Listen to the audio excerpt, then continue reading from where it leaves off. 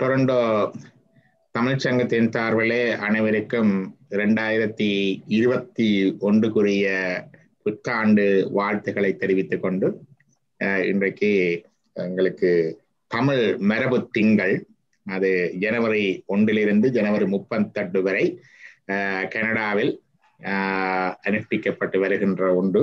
பரவலாக தமிழ் மொழிக்கும் தமிழ் பண்பாட்டுக்கும் தமிழருடைய அடையாளத்துக்கு முக்கியத்துவம் கொடுத்து கடந்த சில ஆண்டுகளாக ஒவ்வொரு வருடமும் முன்னெப்போதும் விட அடுத்த வருடம் மிக சிறப்பாக முன்னெடுக்கப்பட்டு அரசியல் தலைவர்களாலும் சமூக ஆர்வலர்களாலும் தமிழ் அறிஞர்கள் ஆர்வலர்களாலும் முன்னெடுக்கப்பட்டு வருகின்ற ஒரு நிகழ்வு. இந்த முறை எங்களுடைய கோவிட் தொற்று பரம்பலின் ஊடாக மிகவும் மட்டுப்படுத்தப்படவில் இருக்கின்றது. நான் நினைக்கிறேன் அந்த தமிழ் மரபு திங்களிலே நான் நினைக்கிறேன் எங்களுடைய நிகழ்வு தான் முதலாவதாக அமைந்திருக்கின்றது என்று. ஆகவே இந்த வகையிலே இது ஒரு சிறப்பு நிகழ்வாகவும் இருக்கின்றது. அதற்குரிய விதத்திலே நாங்கள் இந்த தமிழ்ச்சங்கத்திலே மாதம் ஒரு முறை ஒரு விடயத்தையும் மாதம் ஒரு முறை ஒரு நூலையும் பகிர்ந்து கலந்துரையாடுவது வழமை. இம்முறை எங்கள் நூல்களை பேசுவோம் என்ற முறையிலே எங்களுக்கு பேச வந்திருப்பவர் எங்களுடைய அன்புக்குரிய அறிஞர் எழுத்தாளர் கானா சண்முகலிங்கம் ஐயா அவர்கள். சண்முகலிங்கம் ஐயா அவர்களை பற்றி அறிமுகம் தேவையில்லை என்றாலும் என்னை பொறுத்தவரை எழுத்தாளர் விட அவர் பரந்த வாசிப்பு பழக்கம் உள்ளவர். ஆங்கிலத்திலும் தமிழிலும் பரந்த வாசிப்பு பழக்கம் உள்ளவர். சமூகவியல், சரித்திரம் மற்றும் மானுடவியல் சம்பந்தமான வாசிப்பும் அறிவும் ஆழமும் மிகவும் அருமையாக உள்ளது அவரிடம். அது அவரிடமிருந்துதான் நான் அந்த துளிகளை ஒவ்வொரு தமிழ்ச்சங்க நிகழ்ச்சிகளிலையும் நாங்கள் அவரிடமிருந்து அதை பெற்றுக்கொள்ளுகின்றோம். அதோடு ஒரு சிறந்த ஒரு நுண்ணோக்குடன் கூடிய ஒரு விமர்சகரும் கூட. அவர் தமிழ்ச்சங்கத்தில் ஒரு நிகழ்வு நடந்து ஒரு உரை நடந்தால் அதன் பிற்பாடு அவர் குறிக்கின்ற குறிப்புகள் மிகவும் செறிவானதாகவும் சிறப்பானதாகவும் கூறிய விமர்சன நோக்குடையதாகவும் இருப்பதை நாங்கள் அவதானிக்கின்றோம்.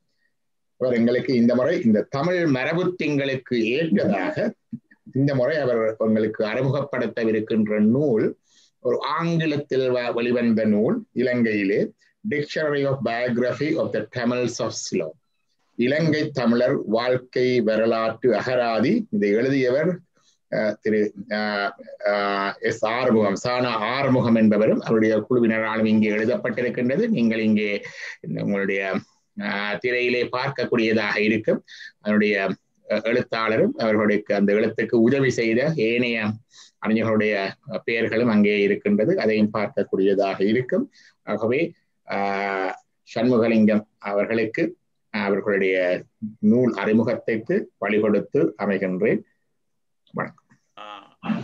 டாக்டர் லம்போதரன் அவர்களே, இங்கு வருகை தந்திருக்கின்ற பெரியோர்களே, நண்பர்களே, உங்கள் அனைவருக்கும் எனது அன்பார்ந்த நன்றியும் வணக்கமும். இந்த கருத்தரங்கிலே நான் பேசும் பொழுது என்னுடைய உரையை கேட்பதற்கு வந்து என்னை நீங்கள் எல்லோரும் கௌரவித்திருக்கிறீர்கள். இந்த பேச்சை நிகழ்த்துமாறு, இந்த உரையை நிகழ்த்துமாறு என்னை தூண்டி உற்சாகம் அளித்த சுப்பிரமணிய ஐயா அவர்களுக்கும் சிவபாலன் அவர்களுக்கும் ஏனைய நண்பர்களுக்கும் மிகுந்த நன்றி கடப்பாடுடையவனாக இருக்கின்றேன். மேலும் இங்கு பேராசிரியர் கி பார்த்திபராஜா வந்திருக்கின்றார். அது எனக்கு மிகுந்த மகிழ்ச்சியை தருகின்றது. அதுபோல பேராசிரியர் சந்திரகாந்தன் அவர்கள் வந்திருக்கின்றார்கள். அதுவும் எனக்கு மகிழ்ச்சியை தருகின்றது. வேறு பலரை குறிப்பிட வேண்டும், ஆனால் நேரத்தின் அருமை கருதி நான் இந்த விடயத்துக்கு வருகின்றேன். டாக்டர் அவர்கள் தனது அறிமுக உரையிலே கூறியது போல் இலங்கை தமிழர் வாழ்க்கை வரலாற்று அகராதி என்ற நூலை பற்றிய அறிமுக உரை இந்த மரபு திங்கள் மாதத்தின் நிகழ்வது மிக பொருத்தமானது. ஏனென்றால் எங்களுடைய தமிழ் மக்களுடைய, இலங்கை தமிழ் மக்களுடைய வாழ்க்கை வரலாற்றில்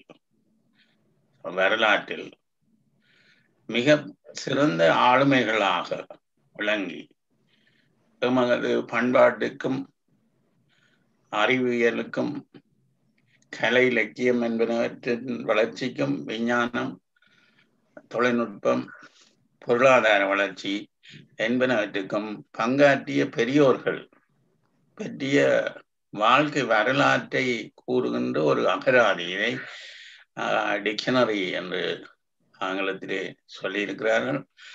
அதை நாங்கள் அகர வரிசையிலே வரிசைப்படுத்தி இருக்கிறபடியால பெயர்களை அது டிக்ஷனரி ஆகிறது. அதே நேரத்திலே அது ஒரு களஞ்சியம், என்சைக்ளோபீடியா என்றும் சொல்லத்தக்கது.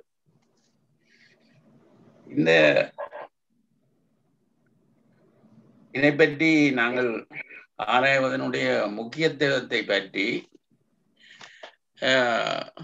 நான் சில வார்த்தைகள் சொல்ல வேண்டும். இந்த அகராதியை தொகுத்தவர் எஸ் ஆறுமுகம் என்பவர். சண்முகம் ஆறுமுகம் என்பது அவருடைய பெயர். அவர் ஒரு மிகச்சிறந்த கல்வியாளர்.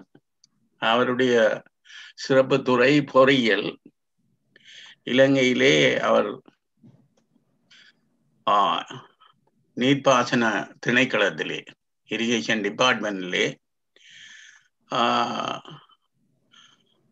அந்த நாளிலே டெபியூட்டி டைரக்டர் பதவி வரை உயர்வு பெற்றவர். சில காலம் ஆக்டிங் டைரக்டராக பணிப்பாளராகவும் கடமையாற்றிய பின்னர் அவர் இளைப்பாறி மகாவலி ஏதோ ஒரு போர்டு ஒன்றிலே அவர் பணிப்பாளராக இருந்திருக்கிறார். அதை விட இன்ஸ்டிடியூஷன் ஆஃப் என்ஜினியர்ஸ் என்ற நிறுவனத்தினுடைய தலைவராகவும் இருந்தார். பின்னர் இங்கிலாந்து சென்று அங்கே 92 வயது வரை வாழ்ந்தவர் என்று நினைக்கின்றேன். 1997 அவர் இந்த புத்தகத்தை வெளியிட்டார்.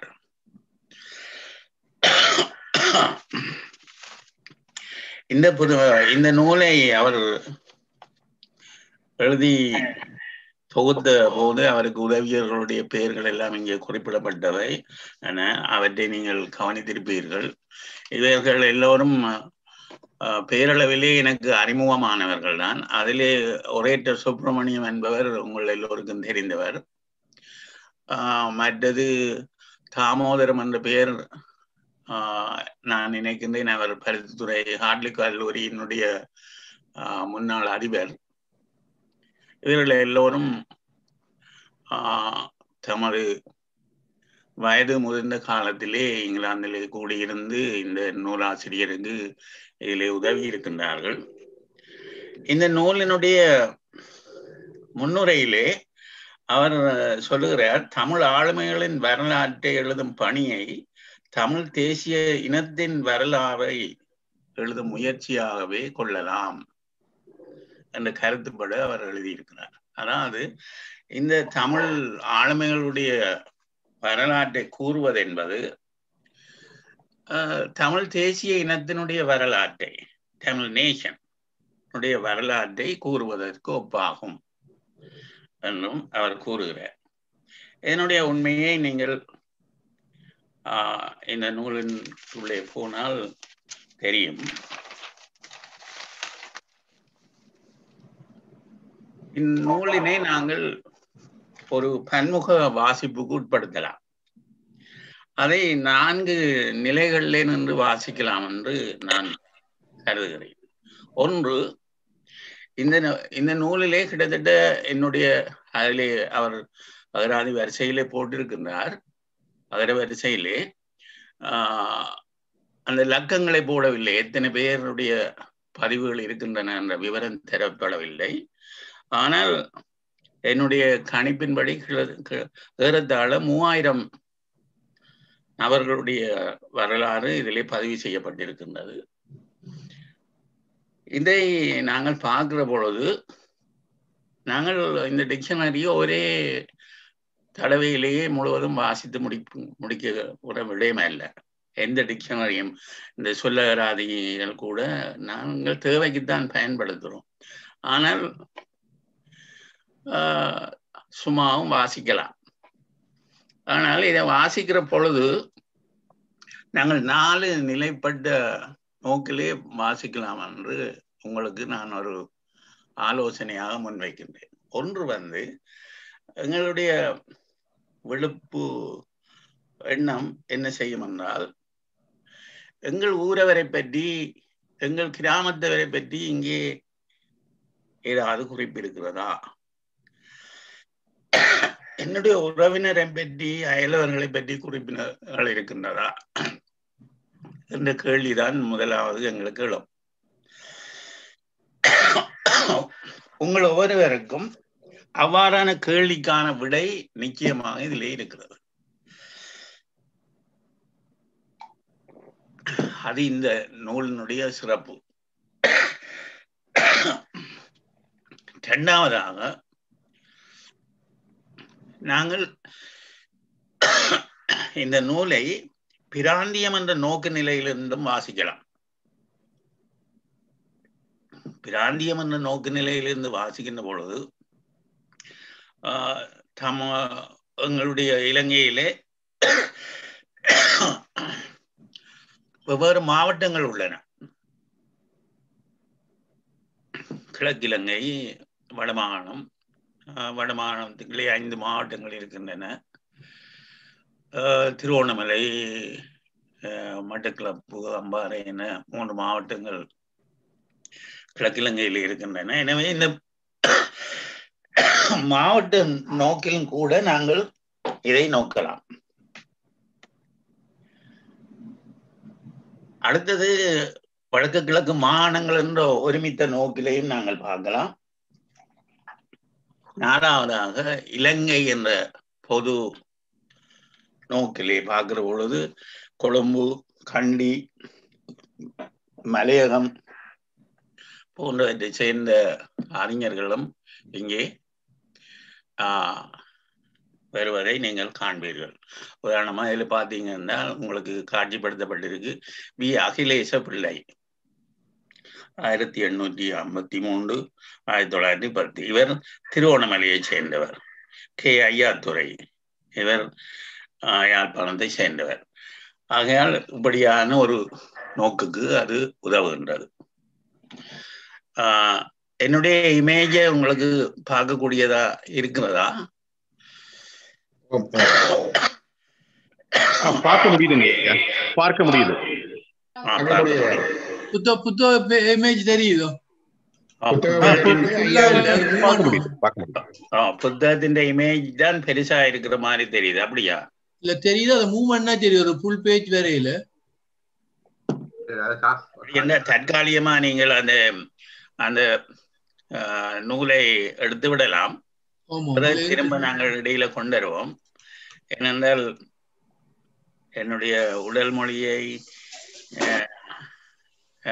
பேச்சை கேட்பது என்னுடைய பிரசன்டேஷனுக்கு, என்னுடைய எடுத்துரைப்புக்கு உதவியா இருக்குமோ என்று நான் நினைக்கின்றேன். நான் சிறந்தொரு பேச்சாளர் அல்ல.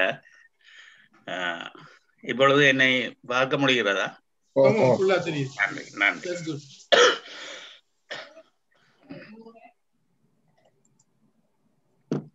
ஆகையால் இந்த ஊர்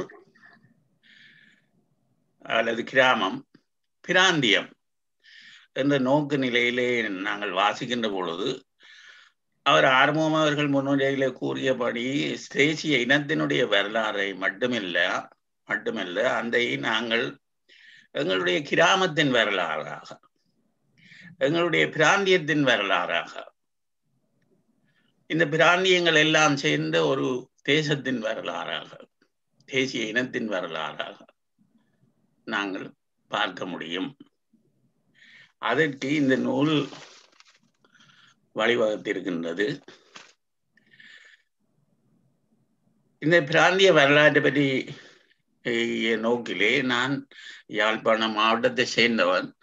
ஆனால் நான் முல்லைத்தீவு மாவட்டத்தை உதாரணத்துக்கு எடுத்துக்கொள்ள விரும்புகிறேன். வன்னி மாவட்டங்களின் ஒன்றான முல்லைத்தீவு என்ற பிராந்தியத்தின் முக்கியமான ஆளுமைகள் ஒருவர் பற்றிய தகவல் ஒன்றை நான் அண்மையில் ஒரு நூல் ஒன்றில் கண்ணோட்டேன்.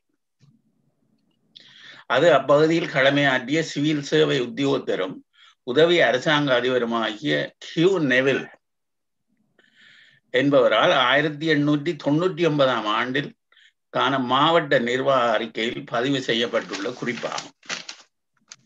ஹியூ நெவில் தாம் சந்தித்த வன்னிய முதலியார் பற்றி பின்வருமாறு குறிப்பிடுகிறார்.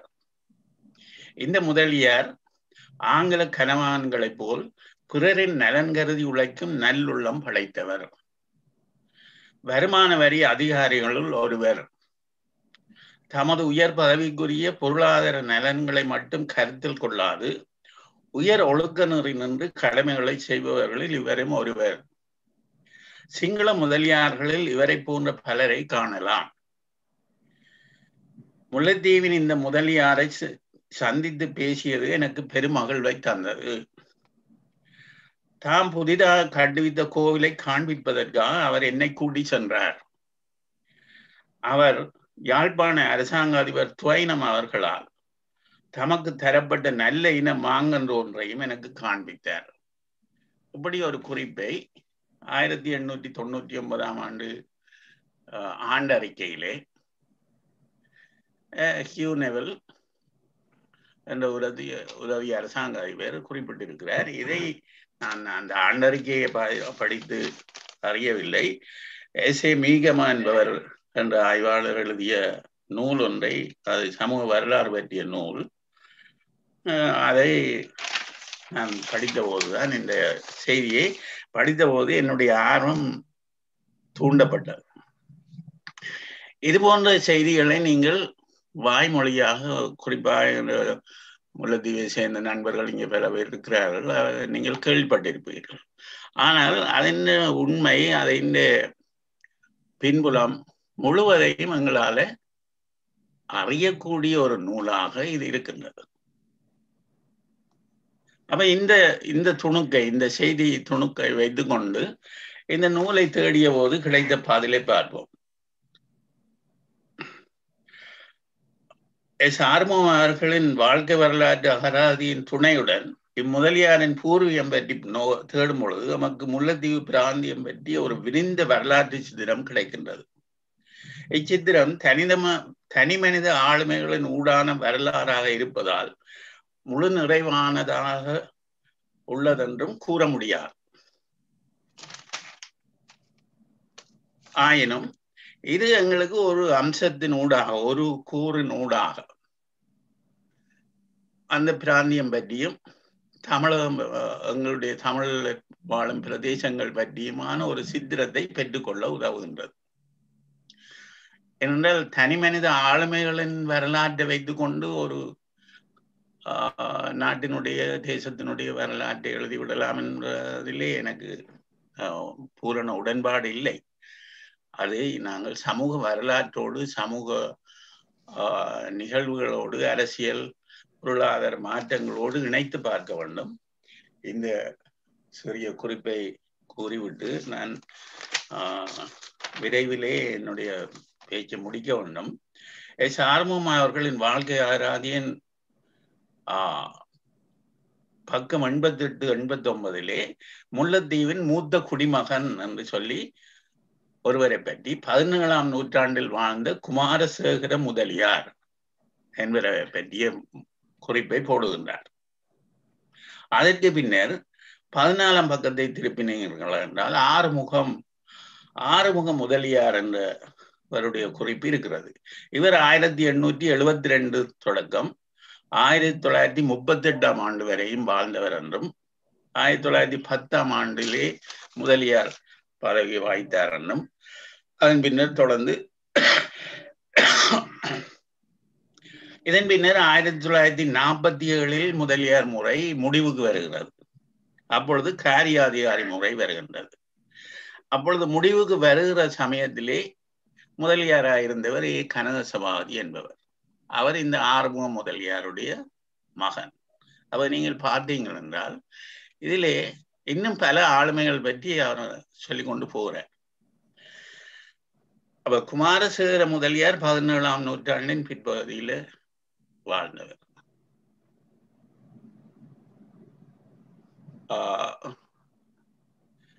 பிறகு 20ஆம் நூற்றாண்டிலே வாழ்ந்து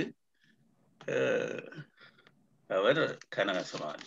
அப்ப இப்படியாக ஒரு தொடர்ச்சியான வரலாற்றை, முல்லத்தினுடைய வரலாற்றை இந்த நூலினூடாக நீங்கள் பெற்றுக்கொள்ளலாம். அதே போல நீங்கள் உங்களுடைய கிராமம் எதுவோ, என்னுடைய கிராமம் பெண்ணாலை, இன்னொருவருடைய கிராமம் வேலண்ணையா இருக்கலாம், இன்னொருவருடைய கிராமம் முள்ளியவளையாக இருக்கலாம், இன்னொருவருடையது மட்டக்களப்பு நகரமாக இருக்கலாம், திருவோணமலை நகரம். இப்படியாக ஒவ்வொருவருடைய சொந்த இடத்தையும் அந்த இடத்தினுடைய நபர்களையும் இதன் மூலம் நாங்கள் அறிந்து கொள்ளலாம். அடுத்த விடயத்துக்கு நான் போகிறேன். அதாவது இந்த வாழ்க்கை வரலாறு அகராதியிலே 3000 வரையான நபர்களை அவருடைய வாழ்க்கை வரலாறுகளை தொகுத்து தந்திருக்கின்றார். இதை நாங்கள் அவர் அந்த முன்னுரையிலே இதை பற்றி ஒரு அருமையான வழிகாட்டி ஒன்றை தந்திருக்கின்றார். அவர் சொல்லுகிறார், இந்த ஆளுமைகளுடைய வரலாற்றை நாங்கள் 4 கட்டங்களாக பார்க்கலாம். ஒரு கட்டம், முதலாவது காலம் புலவர்கள் காலம். 2வது காலம் சமய சீர்திருத்தவாதிகள் காலம். புலவர்கள் காலம் ஆரிய சக்கரவர்த்திகள் காலத்திலே ஆரம்பிக்கிறது. அதுக்கு முன்னரும் கூட நாங்கள் ஒரு 3 நூற்றாண்டு 2 நூற்றாண்டு பின்தள்ளி கொண்டு போகலாம். அந்த காலம் தொடக்கம் வாழ்ந்த புலவர்கள் பற்றிய பதிவுகளை நாங்கள் அறியக்கூடியதா இருக்கிறது. 2வது காலம் இந்த சமய சீர்திருத்த காலம் என்பது கிறிஸ்தவர்களுக்கும் சைவர்களுக்கும் இடையிலான, கத்தோலிக்கர்கள் ஆகியோருக்கு இடையிலான அந்த சீர்திருத்த முயற்சிகளும் அதனால் எழுந்த முரண்பாடுகளும் நிறைந்த காலம். அது 19ஆம் நூற்றாண்டு. 3வது காலம் இந்த கல்வியாலே உயர்நிலைக்கு, அந்த சோசியல் மொபிலிட்டி என்று சொல்லுவார், உயர்நிலைக்கு யாழ்ப்பாணத்தவர்களும் பிற இடங்களை சேர்ந்தவர்களும் முன்னேறி செல்லுகிறார்கள். அந்த காலத்திலே ஒரு குறிப்பிடப்பட்ட போக்கு ஒன்று எழுகிறது. அது என்னென்றால், எழுதுவினைஞர்கள், பிரதம எழுதுவினைஞர், சீஃப் கிளார்க் என்ற பதவியை பெற்றவர்களும், ஷ்ரோஃப் என்று வணிக துறையிலே, வர்த்தக வங்கி துறையிலே ஷ்ரோஃபாகவும் புரோக்கர்களாகவும் வேலை செய்தவர்களும் வாழ்க்கையிலே உயர்ந்து பெருநிலைக்கு வருகின்றார்கள். இது எழுதுவினைஞர் சிராப்பர் காலம் என்று சொல்லலாம். 4வது காலம் ப்ரொஃபஷனல்ஸ், சிறப்பு தொழிலர்கள் காலம்.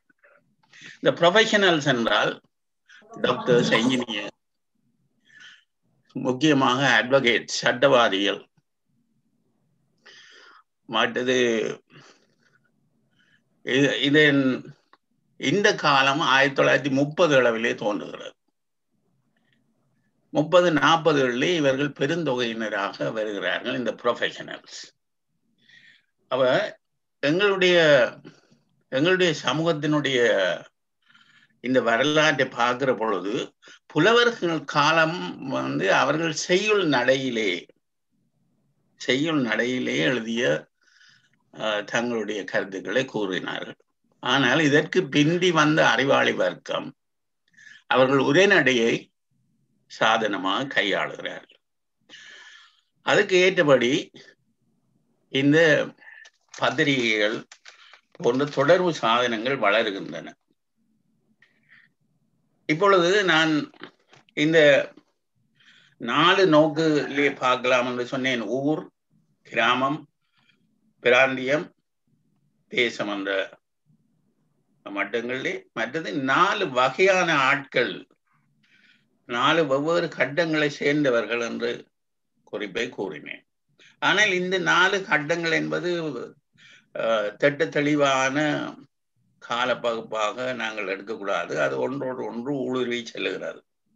உதாரணமாக 1925 வாழ்ந்த ஒரு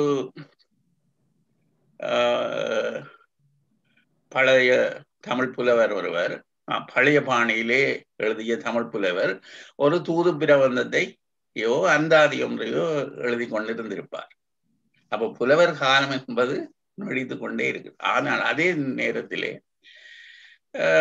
கல்லடி வேலன் என்று சொல்ற கான வேலுப்பிள்ளை, ஹென்றி மார்டின் போன்ற பத்திரிகை ஆசிரியர்கள் தோன்றுகிறார். அப்ப இப்படியாக ஒரு நவீனத்துவமும் வளருகிறது, பழமையும் ஒன்றோடு ஒன்று தொடர்கிறது. இப்பொழுது நீங்கள் இந்த புத்தகத்தை வாசிக்கிறதுக்குரிய ஒரு அறிமுகத்தை நான் சொல்லிவிட்டேன். இனி இதை பற்றி சில குறிப்புகளை நான் அடுத்து சொல்லுகிறேன். இந்த 4 கட்டங்களும் வாழ்க்கை தொழில்களின் அடிப்படையில் பகுக்கப்பட்டுள்ளன, ஆக்கிபேஷன்ஸின் அடிப்படையில் பகுக்கப்பட்டிருக்கின்றன. இவ்வாழ்க்கை தொழில்களில் ஈடுபட்டோர் மூளை உழைப்பாளிகள் ஆவர். அப்ப இவர்களை இன்டெலெக்சுவல்ஸ் என்றும் சொல்லலாம், இன்டெலிஜென்சியா என்றும் சொல்லலாம். ஒவ்வொரு கட்டத்திலும் மேலோங்கி இருந்த தொழில்துறைகளில் மிகை பெருக்கம், கிரௌடிங் ஏற்பட்டு கொண்டிருந்தது. அதாவது இந்த கிரௌடிங் என்ற கான்செப்டை அவர் அறிமுகத்திலே சொல்லுகிறார். அது மிக முக்கியமான கான்செப்ட் இந்த நூலை நீங்கள் படிக்கிறதுக்கு. என்னென்று சொன்னால், ஒவ்வொரு கட்டத்திலேயும் மிகை பெருக்கம் வருகிறது. புலவர்கள் காலத்தை எடுத்தீங்க என்றால் நூற்றுக்கணக்கான புலவர்கள் தோன்றுகிறார்கள். இப்ப இறுதி கட்டத்தை எடுத்தீங்கன்னா என்ஜினியர்ஸ், டாக்டர்ஸ், ஆயிரக்கணக்கானவர்கள் தோன்றுகிறார். அப்ப இவர்கள் யாரை இங்கே கொண்டு வர்றது இந்த புத்தகத்துக்குள்ளே? அப்ப இந்த கிரௌடிங் என்ற சொல்லு, அந்த எண்ணக்கரு இவருக்கு ஒரு முறையில தந்திருக்கிறது. இந்த நூலிலே அவர் அதி உச்சமான சேவையை செய்தவர்களைத்தான் தொகுக்கிறார். இந்த 4 வகையினர். அது இந்த நூலை படிக்கிறோம். அப்பொழுது உங்களுக்கு ஒரு சிக்கல் எழலாம், ஏன் இவரையும் சேர்த்திருக்கலாமே, என்னுடைய ஒன்று விட்ட அண்ணனாக இருந்தவர் காலமாகிவிட்டார், அவர் ஒரு பெரிய அறிவாளி, பெரும் சாதனைகளை படைத்த ஒருவர், அவரை சேர்க்கவில்லை என்ற ஆதங்கம் உங்களுக்கு எழலாம். ஆனால் அவர் ஒரு பேலன்ஸ் ஒன்றை பேணி இருக்கிறார். இதை நாங்கள் கவனத்தில் எடுக்க வேண்டும். மற்றது, ஒவ்வொரு கட்டத்திலும் மேலோங்கி இருந்த தொழில் துறைகளில் மிகை பெருக்கம் ஏற்பட்டு கொண்டிருந்தது என்ற கருத்தை நாங்கள் விளங்கிக் கொள்ள வேண்டும். அந்த அடிப்படையில் தான் நாங்கள் இந்த நூலை பார்க்க வேண்டும். அப்ப அவர் மிக முக்கியமான ஆளுமைகளை ஒரு இயன்ற அளவுக்கு அவர் சேர்த்திருக்கின்றார் என்றும், அது அவருடைய பெரிய கெட்டித்தனம். அவர் ஒரு மிக பெரிய முயற்சியாளர், மிக சிறந்த அறிவாளி. அவரை பற்றி நான் நிறைய சொல்லலாம், அது இங்கே அவசியம் இல்லை. 1940கள் வரை சட்டம், வரலாறு, மொழிகள், இலக்கியம் ஆகியவற்றின் கல்விக்கு முக்கியத்துவம் கொடுக்கப்பட்டிருந்தது. அதாவது நீங்கள் எங்களுடைய கல்வி வரலாற்றையும் இதன் மூலமாக அதில் இருந்தும் சில பாடங்களை நாங்கள் படித்துக் கொள்ளலாம். ஏனென்றால் எங்களுடைய கல்வியை பற்றி பேசுகிற பொழுது எல்லாரும் பெருமையாக பேசிக்கொள்ளுகிற விஷயம் என்னென்றால், நாங்கள் எத்தனையோ கணிதத்துறை விற்பனைகளை படைத்திருக்கிறோம், டாக்டர்களையும் என்ஜினியர்களையும் படைத்திருக்கின்றோம், விஞ்ஞானிகளை உருவாக்கி இருக்கின்றோம் என்று நாங்கள் பெருமைப்படுகிறோம். அது உண்மைதான். ஆனால் இந்த விஞ்ஞானிகளும் டாக்டர்களும் என்ஜினியர்களும் அக்கௌண்டன்ஸும் எப்பொழுது உருவாகினார்கள் என்றால் 1930க்கு பிந்தித்தான். 1940 தான் இது பெருகியது, 50 இன்னும் கூடியது. பின்னர் இந்த பெருக்கம்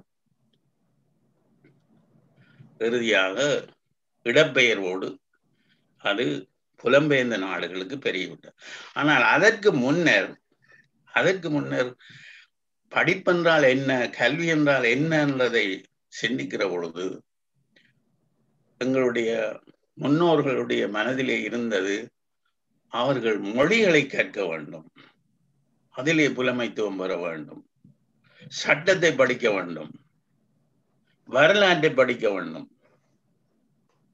என்ற விஷயங்களிலே சொன்னாங்க. அப்ப என்னென்னால் எங்களுடைய கல்வியிலே சமூக விஞ்ஞானங்களுக்கும் சோசியல் சயின்சஸுக்கும் மொழிகளுக்கும் பண்பாடு கல்ச்சரல் ஸ்டடீஸ் மற்றது ஹியூமானிட்டிஸ் என்று சொல்ற பிரிவினருக்கும் கல்வியிலே நாங்கள் மிக சாதனைகளை படைத்தவர்களாயிருந்தோம். காரணத்தினால்தான் எங்களுக்கு சிவை தாமோதரம் பிள்ளை, கனகசபை பிள்ளை, தீத கனகசுந்தரம் பிள்ளை இப்படியான தமிழ் அறிஞர்கள் பெரியோர்கள் எல்லாம் 19ஆம் நூற்றாண்டு தமிழ் இலக்கியத்திலே மிகுந்த செல்வாக்கு வாய்த்தவர்கள், அறிஞர்கள், வரலாற்று அறிஞர்கள் ஆகியோரெல்லாம் எங்கள் நாட்டிலே இருந்து தோன்றினார்கள் என்ற கருத்தை நான் இந்த இடத்திலே சொல்ல விரும்புகிறேன்.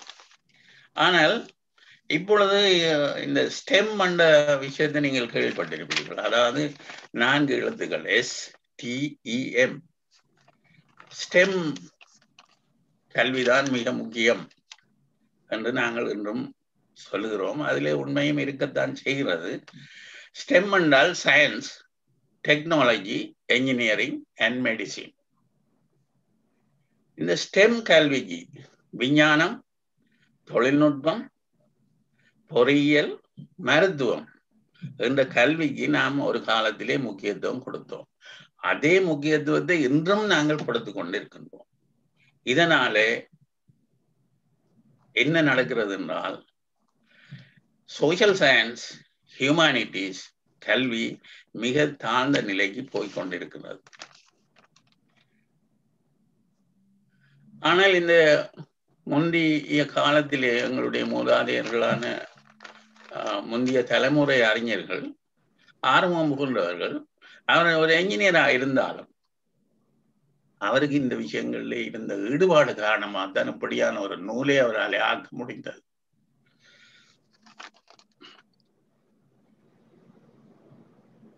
அப்ப இந்த மேலே மிகை பெருக்கம் என்ற விடயம், அந்த கிரௌடிங் என்ற விஷயம், அந்த சோசியல் சயின்ஸ் இருந்து விலகி நேச்சுரல் சயின்சஸ், டெக்னாலஜி என்ற விஷயத்திலே முதன்மை பெறுகிறது நல்லதாக இருந்தாலும் நாங்கள் அந்த பேலன்ஸ் ஒன்றை பேண வேண்டும் என்ற கருத்தை எங்களுக்கு தருகிறது. அடுத்து நான் விரைவிலே இதை முடிக்கணும். மீண்டும் நான் இந்த பிராந்தியம் என்றதுக்கு வருகிறேன். இந்த 4 பகுப்பை நீங்கள் எடுத்து பார்த்தீங்களா இருந்தால், இந்த பிராந்தியங்களை எடுக்கிற பொழுது பிராந்தியங்களிலே ஓவர் கிரௌடிங் எங்கே எங்கே இருக்கிறது, எங்கே எங்கே இல்லை என்ற விஷயம் தெளிவாகிறது.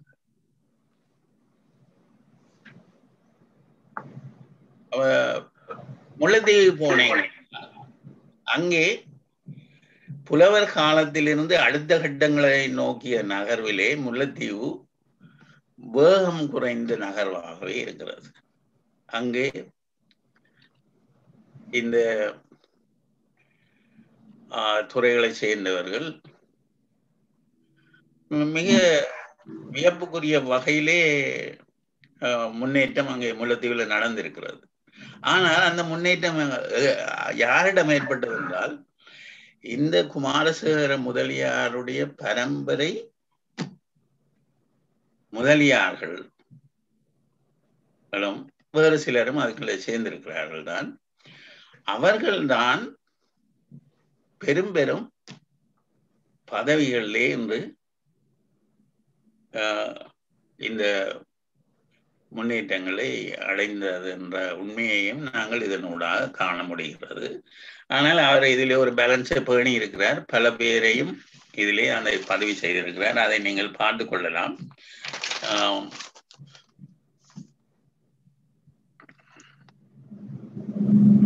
இந்த நான் சொன்னேன் எழுதுவிஞர் சிராப்பர் காலம் என்ற அதை பற்றி ஒரு சின்ன குறிப்பை நான் சொல்ல வேண்டும். இந்த சிராப்பர்கள் பெரிய செல்வந்தர்கள். கீழ்மலையிலே சிராப்பர் மடம் என்று இருக்கிறது. பெரிய மடம் அதை கட்டியவர் ஒரு சிராப்பர், பெரிய செல்வந்தர்கள். அவர்கள் எப்படி உழைத்தார்கள்? அது அவர்கள் வணிக நிறுவனங்களுடைய புரோக்கர்களாக, கடன் கொடுப்பதற்குரிய சிபாரிசு செய்பவர்களாக, வங்கிகளோடு தொடர்புடையவர்களாக இருந்தார்கள். இவர்களுடைய பெயர் பெற்றவர்கள் நிறைய பேர் இருக்கிறார்கள். இவர்களுடைய வரலாறு இதை இவர்களை கேபிட்டலிஸ்ட்னு சொல்லலாம். முதலாளித்துவ அமைப்பு ஒன்று உருவாகிறது. ஆனால் எங்களுடைய தமிழ் தேசத்தினுடைய வரலாற்றிலே இந்த சிராப்பர்கள் போன்றவர்கள், இந்த வர்த்தகர்கள் தான் இருந்தார்களே தவிர இண்டஸ்ட்ரியல் கேபிட்டலிஸ்ட் இருக்கவில்லை.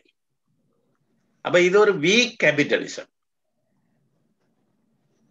அது மிக முக்கியமானது. எங்களுடைய சமூக வரலாற்றை அது மிக பெரிதாக பாதித்த விடயம் இதுதான். அது இவர்கள் தேடிய மூலதனம் ப்ரொடக்ஷன் கேபிட்டல் அல்ல. மற்றது இவர்கள் டொமினன்ட் கேபிட்டலிஸ்டாகவும் இருக்கவில்லை. டொமினன்ட் ரோல் ஒன்றையும் எடுக்கவில்லை. முதலாளித்துவ அமைப்பினுடைய ஒரு துணை பங்காளிகளாகத்தான் இருந்தார். இதை பற்றி நான் விரிவாக பேச வேண்டிய தேவையில்லை. ஆனால் இது நாங்கள் அதே போல இந்த முல்லைத்தீவு மாவட்டத்திலே சமய சீர்திருத்த இயக்கத்தினுடைய தாக்கமும் அங்கு இருக்கவில்லை. இதுவும் ஒரு சுவாரஸ்யமான விடயம். அந்த சமய சீர்திருத்தம், சமய இயக்கத்தினுடைய தாக்கம் எங்கே இருக்கிறது என்றால் யாழ்ப்பாணத்தில் தான் இருந்திருக்கிறது. ஆனால் அதனுடைய எதிரொலி இங்கே கேட்டிருக்கிறது. என்ன வகையிலே? எங்கே யாழ்ப்பாணத்திலே கல்லூரிகள் போட்டியாக எல்லாம் அமைக்கப்பட்ட சமயத்திலே இந்த சமயவாதிகள் என்ன செய்தார்கள் என்றால் முல்லைத்தீவுக்கு இடம்பெயர்கிறார். அங்கே போய் கல்வி நிலையங்களை அமைக்கிறார். அங்கே இருக்கிற கல்வி நிலையங்களை சுவால் மாஸ்டர் போன்றவர்களுக்கு தெரியும். அங்கே அமெரிக்கன் மிஷன் பாடசாலைகள் என்று பல கிராமத்து பாடசாலைகளுக்கு பேர் இருக்கும். CMS என்று சொல்ல. அதை யார் செய்தது? அவர்கள் அமெரிக்கன் மிஷனரிகள் அங்கே போகணும். அந்த அமெரிக்கர்கள் அல்ல, அமெரிக்கன் மிஷனை சேர்ந்த யாழ்ப்பாணத்தவர்களும் வேறு அந்த இடத்தை சேர்ந்தவர்களும் கத்தோலிக்கர்கள் பாடசாலைகளை அமைத்தார்கள். அவை இப்படியாக சமய சீர்திருத்தத்தின் எதிரொலி அங்கே கேட்டதை தவிர சமய சீர்திருத்த இயக்கம் ஒன்று அங்கே முல்லைத்தீவை பாதிக்கவில்லை. அப்ப அதன் பண்பாட்டு வரலாறு, அதனுடைய சமூக வரலாறு, அதை நாங்கள் வித்தியாசப்படுத்தித்தான் பார்க்க வேண்டும். மற்றது இந்த ஸ்டெம் என்ற கல்வி, அதை பற்றி நான் சொல்லிவிட்டேன். அந்த கல்வியும் ஒரு சிறு குழுவை சார்ந்தே இந்த முல்லைத்தீவு போன்ற பிராந்தியத்திலே இருந்திருக்கிறது. அதை நீங்க மட்டக்களப்பிலையும் அவதானிக்கலாம், ஓரளவுக்கு திருவண்ணாமலையிலையும் அவதானிக்கலாம் என்று நான் நினைக்கிறேன். அப்ப இவை யாழ்ப்பாணம் அடர்த்தி கூடிய ஒரு சிறிய மாவட்டம். ஆனா இது விரிந்த நிலப்பரப்பையுடைய கஷ்ட பிரதேசங்கள். அப்ப இதை நாங்கள் ஒரு சில திட்டமிட்ட சூழ்ச்சி அல்லது காலனியத்தினுடைய பிரித்தாளும் சூழ்ச்சி, காலனியவாதிகள் தமிழ் பிரதேசங்களில் உள்ளவர்களுக்கு வசதிகளை செய்து கொடுத்து அவர்களை முன்னேற்றி விட்டார்கள். கல்வி நிறுவனங்களை அமைந்த கல்வி நிறுவனங்கள் நாங்கள் எங்களுடைய மூதாதையர்கள் தங்களுடைய மூலதனத்தை போட்டு செய்ததை தவிர காலனியவாதிகள் கொண்டு வரையில் இதெல்லாம் நாங்கள் விரிவாக கரைக்க வேண்டும். அப்ப பிராந்தியங்களுடைய உள்ள இந்த வேறுபாட்டையும் நாங்கள் தவறாக வியாக்கியானம் செய்வதற்கு இடம் இருக்கிறது. அந்த வேறுபாட்டை நாங்கள் எப்படி சொல்லலாம் என்றால் சமத்துவமற்ற வளர்ச்சி, அன்ஈவன் டெவலப்மெண்ட். அடுத்தது ஆண்ட்ரே குண்டர் ஃப்ராங்க் என்று ஒரு பொருளியலாளர் அவர் ஒரு கான்செப்டை சொல்லி இருக்கிறார். அதாவது இந்த குறைவிருத்தி நாடுகளின் வளர்ச்சியை பற்றி சொல்லிக்கல, அவர் சொல்றார் மேற்தோட்டமான ஒரு வளர்ச்சி தான், ஆனால் அது உண்மையிலே குறைவிருத்தியின் விருத்தி, டெவலப்மெண்ட் ஆஃப் அண்டர் டெவலப்மெண்ட் ஒரு கான்செப்டை சொன்னார். அப்ப இந்த டெவலப்மெண்ட் ஆஃப் அண்டர் டெவலப்மெண்டையும் நாங்கள் எங்களுடைய தமிழ் பிராந்தியம் முழுமைக்கும் காணலாம். அந்த பிராந்தியத்துக்குள்ளே உள்ள வேறுபாட்டையும் டெவலப்மெண்ட் ஆஃப் அண்டர் டெவலப்மெண்ட் என்றுதான் நாங்கள் பார்க்கணும். அந்த டெவலப்மெண்ட் ஆஃப் அண்டர் டெவலப்மெண்ட் எதால வருகிறது? அது உற்பத்தி முறை, சமூகம் என்னுடைய பின்னடைவு ஆகியவற்றின் காரணத்தினால்தான் ஏற்படுகிறது. இந்த விதமாக நாங்கள் என்னுடைய சமூக வரலாற்றையும் விளங்கிக் கொள்ளலாம் என்று நான் நினைக்கிறேன். இப்பொழுது நான் என்னுடைய உரையினுடைய இறுதி கட்டத்துக்கு வந்து விட்டேன். இப்பொழுது நான் சுருக்கமாக இந்த அகராதியை நாங்கள் எப்படி பார்க்கலாம் என்றதை பற்றி தான் சொன்னேன். ஆனால் இதிலே எத்தனையோ விடயங்கள் நாங்கள் சொல்ல இருக்கிறது. அதாவது இந்த சண்முகம் ஆரமும் அவர்கள் எழுதிய இந்த அகராதி தான் ஒரே ஒரு அகராதியா? 1997 முந்தி இப்படி ஒரு முயற்சிகள் இல்லையா? இல்லை, நிறைய இருக்கின்றது. அவற்றை நாங்கள் திரும்பி பார்க்க வேண்டும். இது ஒரு புத்தகம், மேன் மக்கள் சரித்திரம். ரத்தினசாமி ஐயர் என்பவர் 1930ஆம் ஆண்டிலே இந்த புத்தகத்தை எழுதியிருக்கிறார். அதுவும் இது ஒரு வாழ்க்கை வரலாற்று அகராதி தான்.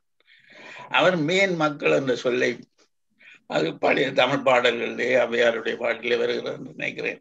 பாடல் சங்க சுட்டாலும் வெண்மதரும் தாழ்ந்து போனாலும் மேன்மக்கள் மேன்மக்களே.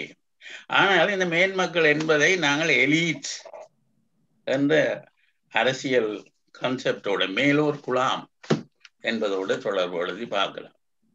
அதே இது ஒரு மேலோர் குலாம் அரசியல் சொல்லாளர்கள் இதை மேலோர் குலாம்னு சொல்லுவார்கள். அவ இப்படியான வரலாறுகளை கல்லடி வேலன் எழுதியிருக்கிறார், காண வேலுப்பிள்ளை, யாழ்ப்பாண வைபவ கௌமுதி. அந்த புத்தகம் என்னுடைய காண்பிப்பதற்கு இங்கே இல்லை. அதை எடுத்து பார்த்தீர்கள் என்றால் அதுவும் இந்த விஷயங்களை நிறைய சொல்லியிருக்கு. இந்த முதலியார் குடும்பங்கள், உடையார் குடும்பங்கள், பழைய குடும்பங்களை பற்றிய தகவல்கள் அத்தனையும் அவர் அப்படியே திரட்டி தந்திருக்கிறார். இந்த வைபவ கௌமுதியின் ரீபிரிண்ட் ஒன்று இப்ப ஒரு 20 வருஷங்களுக்கு முதல் வெளியிடப்பட்டது. அப்ப இவையெல்லாம் இது போன்று எத்தனையோ நூல்கள் இருக்கு. இதுக்கு ஆங்கிலத்திலே கூட இவர்கள் பலர், ஆனல் வைட் என்பவர் 20th century impressions of Ceylon என்று சொல்லி ஒரு புத்தகத்தை 1910ஆம் ஆண்டு அளவில் எழுதியிருக்கிறார். அந்த புத்தகத்திலேயும் இப்படியான பல தகவல்கள் இருக்கு. அதை விட ஒரு பத்திரிகையாளர் இருந்த ஃபெர்குசன் என்பவர் ஃபெர்குசன் டிரெக்டரி என்று ஆரம்பித்தார். அது 19ஆம் நூற்றாண்டிலேயே தொடங்கப்பட்ட ஃபெர்குசன் டிரெக்டரி. அவ அதிலே இப்படியான ஆட்களை பற்றிய, நபர்களை பற்றிய, அவர்களுடைய தொழில்கள், படிப்பு, பட்டம், பதவிகள் பற்றிய விவரங்கள் எல்லாம் இருக்கின்றன. இதற்கு ஒரு வரலாறு இருக்கிறது. ஆனால் ஆரம்பம் அவர்களுடைய நூலினுடைய சிறப்பு என்னென்றால் அவர் கையாண்டிருக்கிற மெத்தடாலஜி.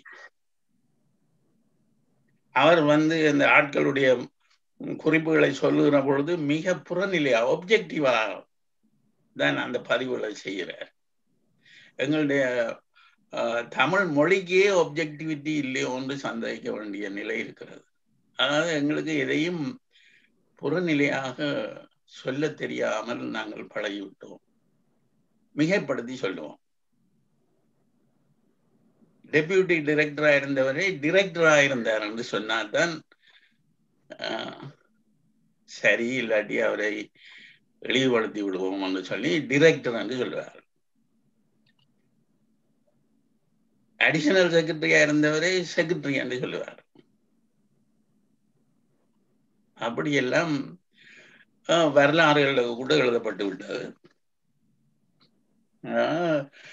அவ இந்த நான் ஒவ்வொரு முறையிலே இந்த அகராதியை நாங்கள் பார்க்கலாம். இதிலே நிறுவப்பட வேண்டிய விஷயங்கள் கணக்கு இருக்கிறது, கேள்விக்குரிய விஷயங்கள் இருக்கிறது. இந்த அகராதி முயற்சிகளுடைய வரலாறே ஒரு முக்கியமான வரலாறு.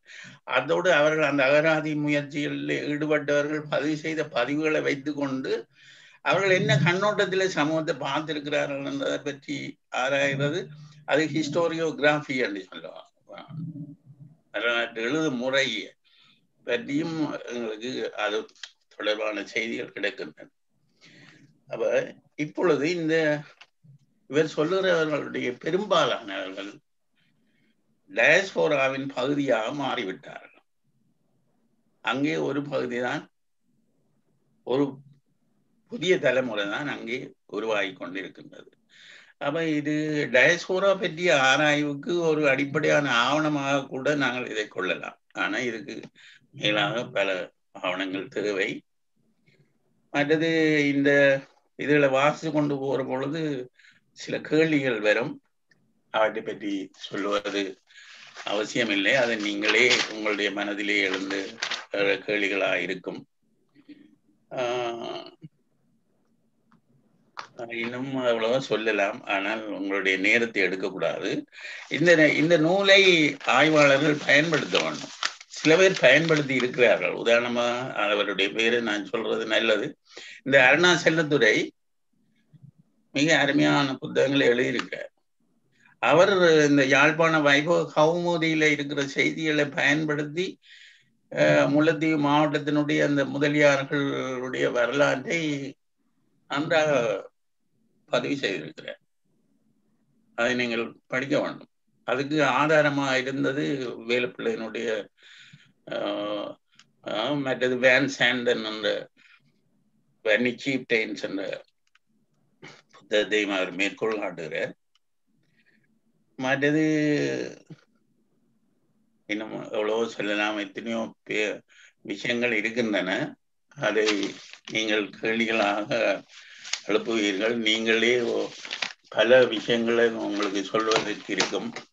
ஆகையால் நான் இதோடு என்னுடைய பேச்சை நிறைவு செய்கின்றேன்.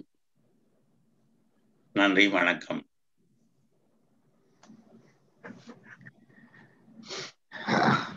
நன்றி. மிக அருமையாக ஆழமாக வளமை போட எங்கள் எல்லாருக்கும் ஒரு புதிய பார்வையை, புதிய ஒளிவீச்சை தன்னுடைய நூறு அறிமுகத்தினூடாக தந்திருக்கின்றார் சண்முலிங்க அவர்கள். மிக்க நன்றி.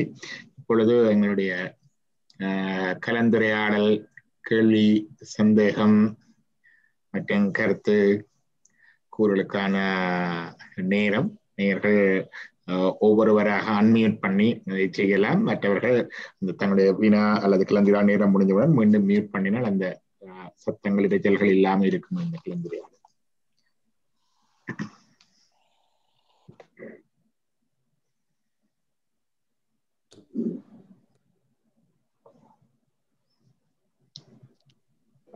வணக்கம் ஐயா சண்முகலிங்கன் அவர்கள் முக்கியமான ஒரு நூலினை நமக்கு இங்க அறிமுகப்படுத்தி இருக்காங்க. அவருடைய மிகவும் ஆழமானதாக ஒரு அகராதி என்று சொல்லப்படக்கூடிய வெறும் ரெஃபரன்ஸுக்கு பயன்படுத்துவதாக இருக்கக்கூடிய ஒன்றை எவ்வாறு ஆழ்ந்து பார்க்க வேண்டியிருக்கிறது என்பதை அவர் எடுத்துக்காட்டினார்கள். அதே போல அதை பயன்படுத்த வேண்டிய தேவை குறித்தும் அவர்கள் இந்த உரையில சுட்டிக்காட்டி இருக்கிறாங்க. மிகச்சிறந்த உரை. அதற்காக முதல்ல என்னுடைய நன்றிகளை நான் தெரிவித்துக் கொள்ள விரும்புகிறேன். என்னுடைய வினா, இந்த ஒவ்வொரு நபரையும் அறிமுகப்படுத்தும் போது அந்த நபரை எப்படி அவர் தேர்ந்தெடுத்திருக்கிறார், அதன் வழியாக நமக்கு கிடைக்கக்கூடிய ஒரு ஒட்டுமொத்த சித்திரம் என்ன என்பதெல்லாம் ஐயா அங்க சொன்னாங்க. என்னுடைய கேள்வி, ஒரு நபரை அவர் அறிமுகப்படுத்தும் போது என்னென்ன தகவல்களை தருகிறார்? இப்ப வழமையாக நாம் ஒரு வரலாறு என்று சொல்லுகிற போது அவருடைய பிறப்பிலிருந்து தொடங்கி அவர் செய்த பணிகள் என்று வெறும் அபிஷியல் டாக்குமெண்டா, அல்லது அந்த அறிமுகப்படுத்தப்படுகிற இந்த அகராதியிலே தரப்படுகிற மனிதரை மதிப்பிடுகிற முயற்சியா? இது இந்த டிக்ஷனரி என்ன விதமான முயற்சிகளை செய்கிறது என்பதை நான் அறிந்து கொள்ள விளைகிறேன் ஐயா. நன்றி. ஓகே, பாதிபராஜா அவர்கள் கேட்ட கேள்வி மிக அருமையான ஒரு கேள்வி. அது மிக முக்கியமான கேள்வியும் கூட. என்னென்றால், இவர் கையாளுகிற மெத்தடாலஜி தான் சரியான மெத்தடாலஜி என்று நான் சொல்ல வரவில்லை. அது வெவ்வேறு முறைகளிலே எழுதப்படலாம். இந்த முறையிலே அவர் கையாண்டதனுடைய நோக்கத்தை நாங்கள் தெரிந்து கொள்ளணும். இதிலே கிட்டு என்று அழைக்கப்படுகிற கிருஷ்ணகுமார், அவருடைய பெயர், கிட்டுனுடைய வாழ்க்கை சரிதமும் இருக்கிறது. தங்கத்துறையினுடைய வாழ்க்கை சரிதமும் இருக்கிறது. இன்னும் அரசியல்வாதிகள் பலருடைய வாழ்க்கை சரிதங்கள் இருக்கின்றன. சுந்தரலிங்கத்தினுடைய வாழ்க்கை சரிதம் இருக்கிறது. ஜி பொன்னம்பலத்தினுடைய வாழ்க்கை சரிதம் இருக்கிறது. அப்ப அவர் கிறிஸ்தவ அறிஞர்களை, கத்தோலிக்க அறிஞர்களை எல்லாம் இங்கே சேர்த்திருக்கிறார். சைவ அறிஞர்களை சேர்த்திருக்கிறார். அப்படியானால் இங்கே உள்ள மிக முக்கியமான இது என்னென்றால், அவர் ஒரு நடுநிலைமையை பேண வேண்டும். அதனுடைய மதிப்பீடுகள் அற்ற ஃபேக்ட்ஸை தருகிறதாகத்தான் அவருடைய நூல் அமைய வேண்டும். அல்லாவிடில் ஏன் இவருடைய பெயரை சேர்த்திருக்காமல் விட்டிருக்கலாமே என்ற கேள்வி இங்கு இடமில்லாமல் போகிறது. அவர் ஒரு நடுநிலைமையான ஒரு வாழ்க்கை வரலாற்றை எங்களுக்கு தந்திருக்கிறார். ஆனபடியால மதிப்பீட்டுக்கு இடம் இல்லாமல் போய்விடும். எனவே இங்கே நண்பர் சுபாலன் அவர்களை கேட்டுக்கொள்கிறேன். உதாரணத்துக்கு நீங்கள் அகிலேச பிள்ளை என்ற முதலாவது பக்கத்தையே காட்டுங்கள். அகிலேச பிள்ளை ஒரு மிக முக்கியமான நபர். திருவோணமலை வரலாற்றை அறிவதற்கு நீங்கள் அகிலேச பிள்ளையை பார்க்க வேண்டும். கொஞ்சம் பெரிய எழுத்துல போடுங்க. இது அழகரட்னம், அழகோன். சரி, அழகோன் என்றதையே பார்க்கலாம். இது மன்னாரை சேர்ந்தவர். இவர் எம்பியா இருந்தவர். எம்பி மன்னார் 1956, 73. அவர் இந்த அழகோன் மன்னாரை சேர்ந்த ஒரு மிக முக்கியமான பிரமுகர், தமிழரசு கட்சியை சேர்ந்தவர். அப்ப அவருக்கும் ஒரு பதவி இருக்கிறது. ஆனால் இதை வாசித்தீர்கள் என்றால் அங்கே ஒரு மதிப்பீடு இருக்காது. மதிப்பீடு இல்லாமல் ஃபேக்ட்ஸை மட்டும் அவர் தருகிறார். இந்த மெத்தடாலஜி இது போன்ற ஒரு புத்தகத்துக்கு மிக அவசியமானது. இன்னும் 2 நீங்கள் மேலோட்டமாக காட்டலாம் நண்பர் அவர்களே. Gate Mudaliar, RW அழகோன். முதலியார் திருங்கமலை கச்சேரி. இவர்களும் இந்த அகிலேச பிள்ளை பரம்பரையை சேர்ந்தவர்கள். எப்படி நிறைய வரலாற்று செய்திகள் இதன் மூலமாக நீங்கள் அறிந்து கொள்ளலாம்.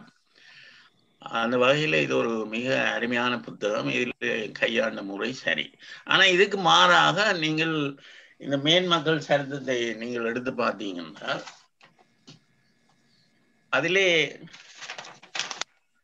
மேன்மக்கள் சரிதம் புத்தகத்திலே அவர் கையாளுகின்ற முறையில் அது 1950 எழுதுகிற பொழுது அவர் ஒருவரை பற்றி எழுதுகிற போது, இவர் மானிப்பாயை சேர்ந்த ஆணைக்கோட்டை உடுவில் என்னுமிடங்களில் சகல செல்வாக்குகளோடு பிரபலங்களாயிருந்த வேளாண் பிரபுக்களின் வழித்தோன்றலாயுள்ள சங்கரப்பிள்ளை முருகேச அவர்களின் புத்திரர் ஆவர். இங்கே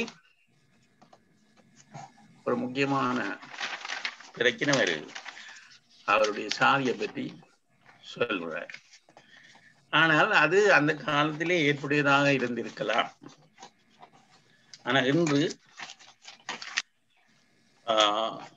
அது ஏற்புடையது அல்ல.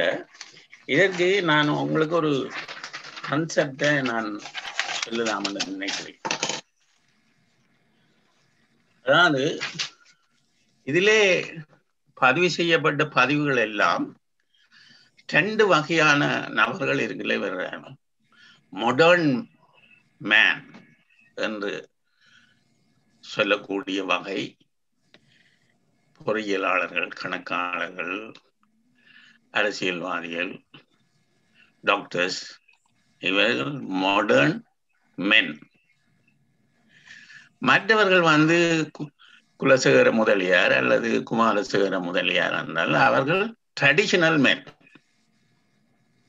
அப்ப இந்த ட்ரெடிஷன் மாடர்னிட்டி என்ற 2 விடயங்களை நாங்கள் கவனத்திலே வைத்துக் கொள்ளணும்.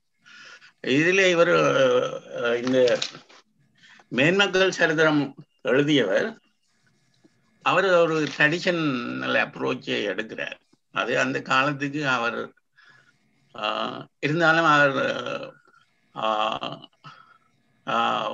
ஒரு தவறுகளையும் அவர் செய்ததாக நான் சொல்ல மாட்டேன். அது ஒரு அருமையான புத்தகம், மிக முக்கியமான புத்தகம். இப்பொழுது இதிலே இந்த பயோகிராபியை எழுதுகிற பொழுது குமாரசேகர முதலியார், ஆனால் அவருடைய மகன் வந்து 20ஆம் நூற்றாண்டிலே டாக்டர் சிவசிதம்பரம் என்று இருந்தார் என்றால் அவரும் இங்கிலாந்துல போய் பெரிய பட்டங்கள் எல்லாம் பெற்று திரும்பினவர்.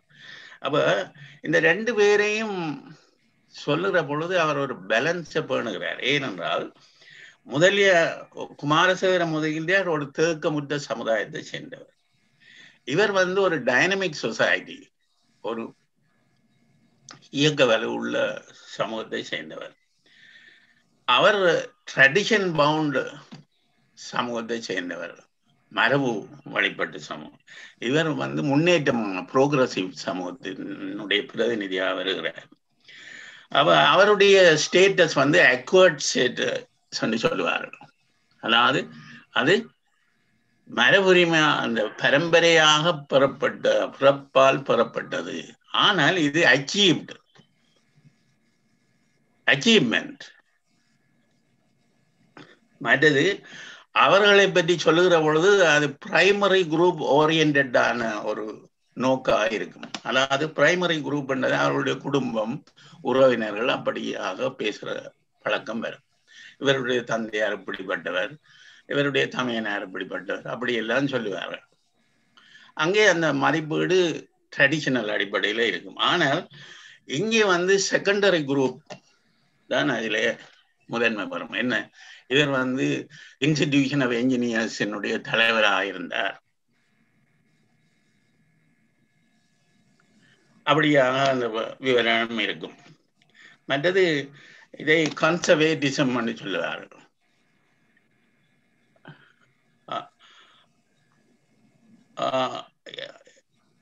மற்றது இது இவர்களுடைய ஒரு விதிவாதம் இருக்கும், ஃபேட்டலிசம். ஆனால் இந்த மாடர்ன் மென் என்று சொல்லக்கூடிய நவீன மனிதர்கள் அஸ்பைரிங், அவர்கள் ஒரு ஆர்வத்தோடு விடாமுயற்சியோடு உழைப்பவர்களாக, விதியிலே நம்பிக்கை இல்லாத முன்னேற்றத்தை காணுகிற மனிதர்களாக.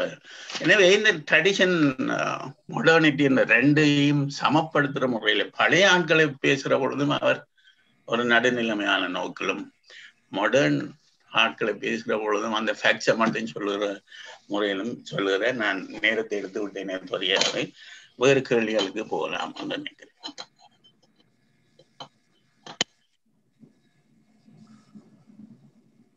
இந்த நூல் ஆங்கிலத்தில் அமைந்திருந்தாலும் நீங்கள் திரு சண்முகலிங்கம் ஐயா அவர்கள் மிகவும் அருமையான செழுமையான தமிழ் மொழியிலே இதை பற்றி நீங்கள் உங்களுக்கு தெளிவாக்கமைக்கு நன்றி கூற விரும்புகின்றேன். இந்த நூல் இணையதளத்திலும் உண்டு. இதை எழுதுகின்ற போது தரவுகளை திரு தாமோதரம் அவர்கள் சேர்த்துக் கொண்டிருக்கிற போது நான் அவரை தாமோதரம் அவர்களை சில தடவைகள் லண்டனிலே சந்தித்திருக்கின்றேன். அவருடைய வீட்டுக்கு கிட்டத்தட்ட நான் எங்களுடைய உறவினர் இருந்தார். நான் அங்கே போய் நான் பார்ப்பது அவரோடு பேசுவது வளமை. ஒரு நீண்ட காலமாக இந்த தரவுகளை சேர்த்து திரு ஆர்வம் அவர்களுக்கு வழங்கியவர். 90களின் அடிப்பகுதியிலிருந்து தாமோதரம் அவர்கள் தமிழ் டைம்ஸ் என்ற பத்திரிகையை லண்டனில் நடத்தி வந்தவர். அவர்தான் லண்டன் தமிழ் பாடசாலை, முதலாவது தமிழ் பாடசாலையை 80களின் நடுப்பகுதியிலே லண்டனில் ஆரம்பித்தவர் சிஜேடி தாமோதரம் ஐயா அவர்கள். அவருடைய தந்தையார் தான் ஹார்ட்லி காலேஜில் பிரின்சிபலாக இருந்தவர். அவர் ஹார்ட்லி கல்லூரியில் சில காலம் கற்பித்தவர்.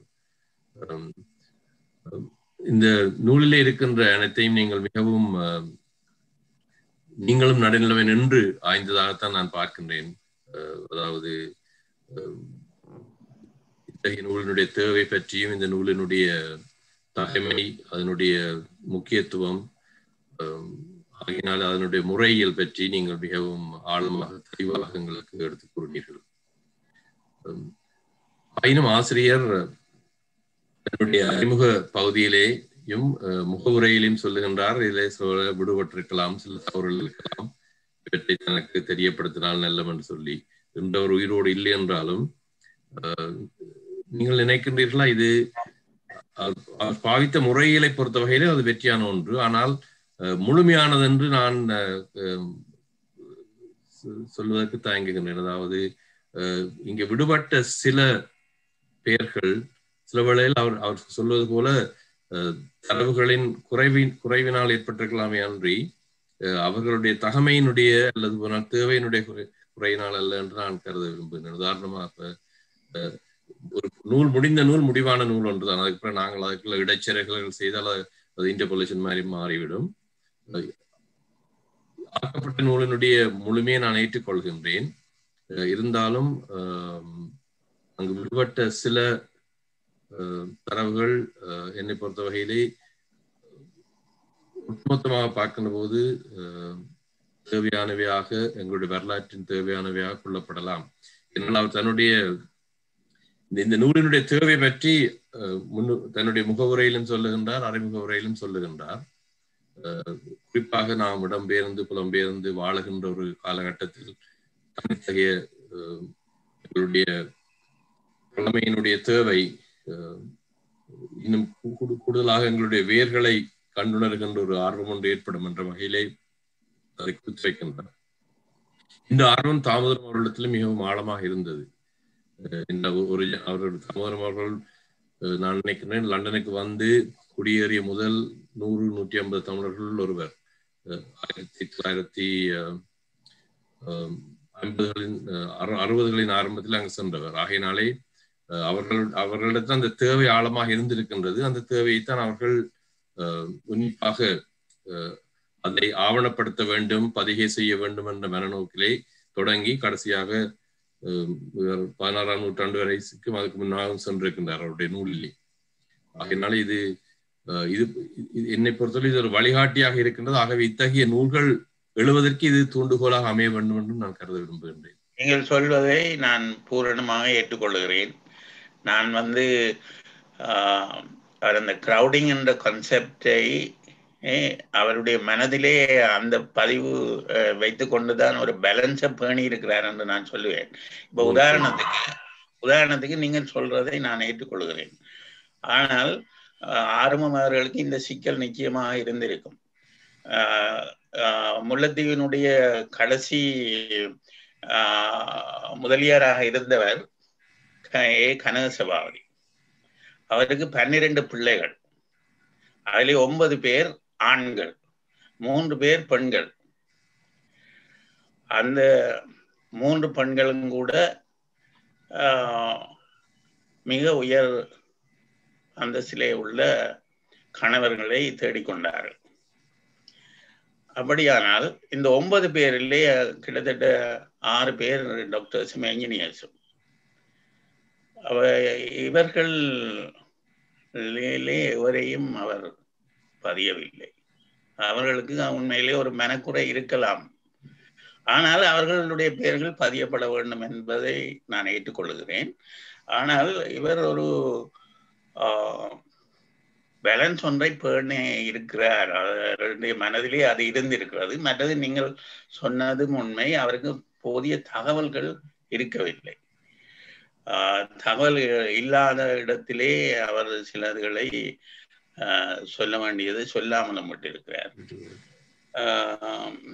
இப்பொழுது நான் ஞாபகம் பெறுவதற்காக சொல்லுகிறேன், அவர் ஒரு பேலன்ஸை பேணி இருக்கிறார். இப்போ இந்த இடதுசாரி இயக்க தலைவர்கள் முக்கியமானவர்கள் எல்லாரையும் அவர் பதிவு செய்திருக்கிறார்.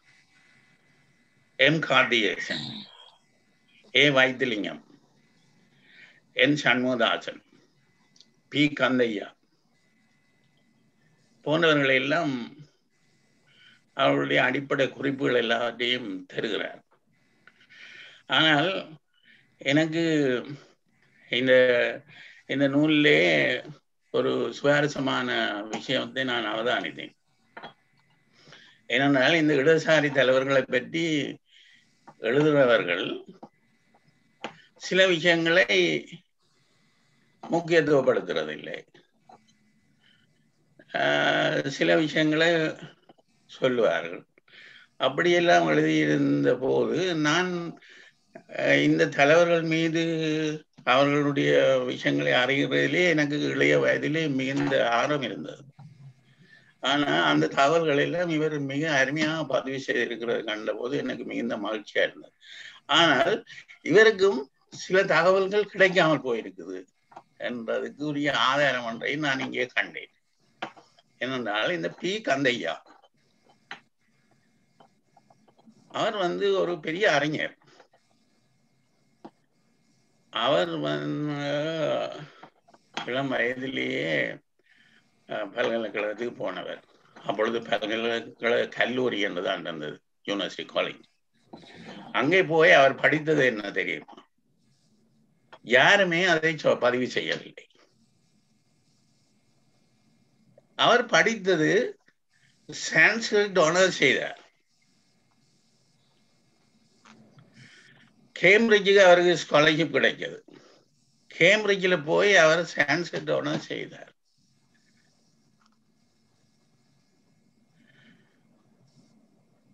ஆனால் இவர் சான்ஸ்கிரிட் படித்தவர் என்பதை அவரை பற்றி எழுதினவர்கள் யாரும் சொல்லாமல் விட்டுவிட்டார். இது எங்களுடைய யாழ்ப்பாணத்தவர்களுடைய ஒரு தாழ்வு மனப்பான்மையின்றி ஒரு அடிப்படையான உண்மையை காட்டுது. அது என்ன சான்ஸ்கிரிட் படிக்கிறதுக்கா இந்த கந்தையா இங்கிலாந்துக்கு போனார், இதை சொன்ன வெக்கக்கேடு என்று மறைந்து விட்டார்கள் போல எனக்கு தெரிகிறது. அப்ப இந்த தகவல் ஆர்வம் அவர்களுக்கும் உறுதிப்படுத்த முடியவில்லை போலும். அப்ப அவர் என்ன படித்தார் என்பதை சொல்லவில்லை. ஆனால் சண்முகதாசனை பற்றி சொல்லுகிற பொழுது இவர் வரலாற்று பாடத்தை ஆனர்ஸ் டிகிரி செய்தார்.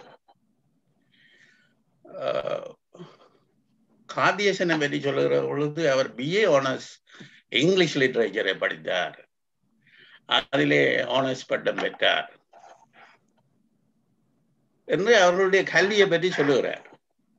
ஆனா கந்தையா அவர் சான்ஸ்கிரிட்டை படித்தாலும் ஒரு பெரிய ஆளுமை, பொருளியல். அங்கிருந்து திரும்பின பின்னர் அவர் பேசியதெல்லாம் பொருளியல் விஷயங்களை பற்றித்தான். ஆனா உதவி விரிவுரையாளராக இருந்திருக்கிறார் என்று ஒரு பதிவு இருக்கிறது. அவர் எதிலே உதவி விரிவுரையாளராக இருந்தார்? அன்றைய அமைப்பிலே அவர்கள் நிச்சயமாக வேறு பாடங்களை படிப்பிக்கப்பட்டிருக்க மாட்டார், சான்ஸ்கிரிட் தான் படிப்பிச்சிருப்பார். பிறகு அவர் உதவி அந்த நூலகராக இருந்திருக்கிறார். அதிலேயும் அவர் பெரிய சாதனையை செய்திருப்பார். அதை பற்றிய பதிவுகள் இல்லை. பிறகு அவர் விட்டு சென்ற பின்னர் ஒரு மிகப்பெரிய உலகத்திலேயே சிறந்த நிபுணரான எச்சையை குணத்திலக அந்த இடத்துக்கு வந்தார். அவர் விட்டுட்டு போனதாலே அந்த இடத்துக்கு அவர் ஒரு பெரும் புகழை சேர்த்தார் எல்லாருக்கும், இளைஞர்களுக்கு. நான் சொல்ல வாரது என்னென்றால், எங்களுடைய கல்வி முறையிலே உள்ள ஒரு பலவீனத்தை இந்த பாயிண்ட் காட்டு. ஆனால் அவருடைய காலத்திலே படித்தவரான துரைசிங்கம் என்ற இடதுசாரி இயக்க சிந்தனையாளர் அவர் எழுதிய புத்தகத்திலே தான் இவர் சான்ஸ்கிரிட் படித்தார் என்ற பதிவு இருக்கிறது. அவரும் ஒரு கல்வியாளர். இவர் சான்ஸ்கிரிட் ஏன் சட்டோபாத்தியாக போன்ற லோகாயுத புத்தகத்தை எழுதின அறிஞர்கள் எல்லாம் பெரிய சான்ஸ்கிரிட் அறிஞர்கள். சாங்கிருத்தியாயன் போன்றவர்கள் அவர்கள் சமஸ்கிருத அறிஞர்கள். எனவே நான் தேவையில்லாத கதைக்கிறனோ தெரியாது. எங்களுடைய அந்த ஸ்டெம் மனப்பான்மை மாற வேண்டும். நாங்கள் சமூக விஞ்ஞானங்களிலையும் ஹியூமனிட்டிஸிலையும் கவனத்தை செலுத்த வேண்டும். அதே நேரத்தில் ஸ்டெம்மையும் நாங்கள் விடாமல் தொடர வேண்டும். பேசுங்கள். இங்கே தமிழ் வரலாறு இலக்கியம் மகளுக்கு பெரும் பங்களித்தவர்கள் விஞ்ஞானம் படித்தவர்களாக இருக்கிறார்கள்.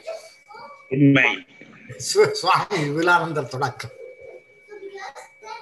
அதையும் நாங்கள் கவனத்துக் கொள்ள வேண்டும் என்பதன் கருத்து. உண்மை உண்மை. அதாவது அந்த நாளை கல்வியாளர்கள் விஞ்ஞானத்தையும் படிப்பார்கள், எல்லாத்தையும் படிப்பார்கள். அது ஒரு லிபரல் என்று சொல்வார்கள். அதாவது ஒரு விரிந்த கல்வி முறையாக இருந்தது. ஆனால் நாங்கள் இப்பொழுது குறுகிய பாதையில செல்கிறோம். விஞ்ஞானியாக இருந்து கொண்டு, விஞ்ஞானத்துறை வல்லுநராக இருந்து கொண்டு சமூக விஞ்ஞான துறைகளிலே சாதனை படைக்கலாம் என்பதற்கு டாக்டர் சிவகடாட்சம் அவர்கள் ஒரு உதாரணம். சுவாமி விவேகானந்தர் நீங்களும் ஒரு உதாரணம். டாக்டர் லம்போதரன் அவர்களும் ஒரு உதாரணம். அதனுடையால அது ஒரு தடையாக முடியாது. இதுக்கு நிறைய உதாரணங்களை நான் சொல்ல முடியும். அதே போல சமூக விஞ்ஞானங்களை ஹியூமனிட்டிஸையும் படித்து போட்டு ஒரு விஞ்ஞானத்துறை சார்ந்த விடயத்தை பற்றி ஆய்வு செய்யக்கூடிய அறிஞர்கள் கூட, எத்தனையோ சிந்தனையாளர்கள் கூட இருந்திருக்கிறார்கள். இலங்கையில இருந்திருக்கிறார்கள். நான் உதாரணத்தை காட்ட விரும்பவில்லை. அதுக்கு பல உதாரணங்களை நாங்கள் சொல்லலாம். உங்களுடைய கருத்தை நான் ஆதரிக்கிறேன். அதாவது ரெண்டு கல்வியும் இணையாக போக வேண்டும். நாங்கள் எங்களுடைய பின்னடைவுக்கு உரிய பிரதான காரணம் நாங்கள் மொழிகள் கல்வியிலே விட்ட தவறும், விஞ்ஞானம் தொழில்நுட்பம் என்ற சிறப்பு துறைகளிலேயே முழு கவனத்தையும் செலுத்துவதும் ஆகும். நன்றி. இத்தொடர்பில் அவருடைய உரை மிக சிறப்பாக இருந்தது. இப்போ சிவகடாட்சம் அவர்கள் எழுப்பிய வினா தொடர்பாக நான் என்னுடைய கருத்தொன்றை பதிவு செய்ய விரும்புகிறேன். அதாவது பார்த்திபராஜா அவர்கள் இங்கே தமிழகத்து பேராசிரியர் அவர்கள் இருக்கின்றார்கள். இலங்கையில் உள்ள கல்வி முறையில் தான் அட்வான்ஸபிளோட நாங்கள் என்ன செய்கிறோம் என்றால், உயர்தர கல்வியோட இவர்கள் கலைத்துறைக்கு, இவர்கள் விஞ்ஞானத்துறை கண்டு பிரித்து விட்டுடுறோம். எஸ்எஸ்சிக்கு பிறகு அந்த பிரிப்பு வந்துவிடுறது. நான் படித்த காலத்தில் 60களிலே வந்துட்டு தானே தெரியுது அந்த பிரிவு. என்னாலவே சயின்ஸ் படித்தவர்கள் இந்தியாவில் மற்றது படித்தவர்கள் அல்லது பிகாம் போன்றவற்றுக்கு வணிகத்துறை படித்தவர்கள். ஆனால் தமிழ்நாட்டு கல்வி மரபிலே நான் நினைக்கிறேன், ஒருவேளை பார்த்திபராஜா தான் அதை சரியாக சொல்ல வேண்டும், இந்த பிஎஸ்சி படித்த பல பேர் தான் தமிழ் பேராசிரியர்களாக பிறகு தமிழை எம்ஏ செய்து பிஹெச்டி செய்து வந்திருக்கிறார்கள். அங்கே வந்து இந்த பிரிப்பு ஆரம்ப டிகிரி வகையில் வரையும் அவர்கள் விஞ்ஞானத்தை பாடங்களையும் தமிழ் பாடங்களையும் கலந்துதான் கற்று வந்த ஒரு மரபு இருந்திருக்கிறது. அந்த மரபு இப்பொழுதும் இருக்கிறதா என்பதை பற்றி நண்பர் பார்த்திபராஜா அவர்கள் கூறினால் பொருத்தமாக இருக்கும் நினைக்கிறேன். நிச்சயமாக ஐயா, நீங்கள் கூறியது உண்மைதான்.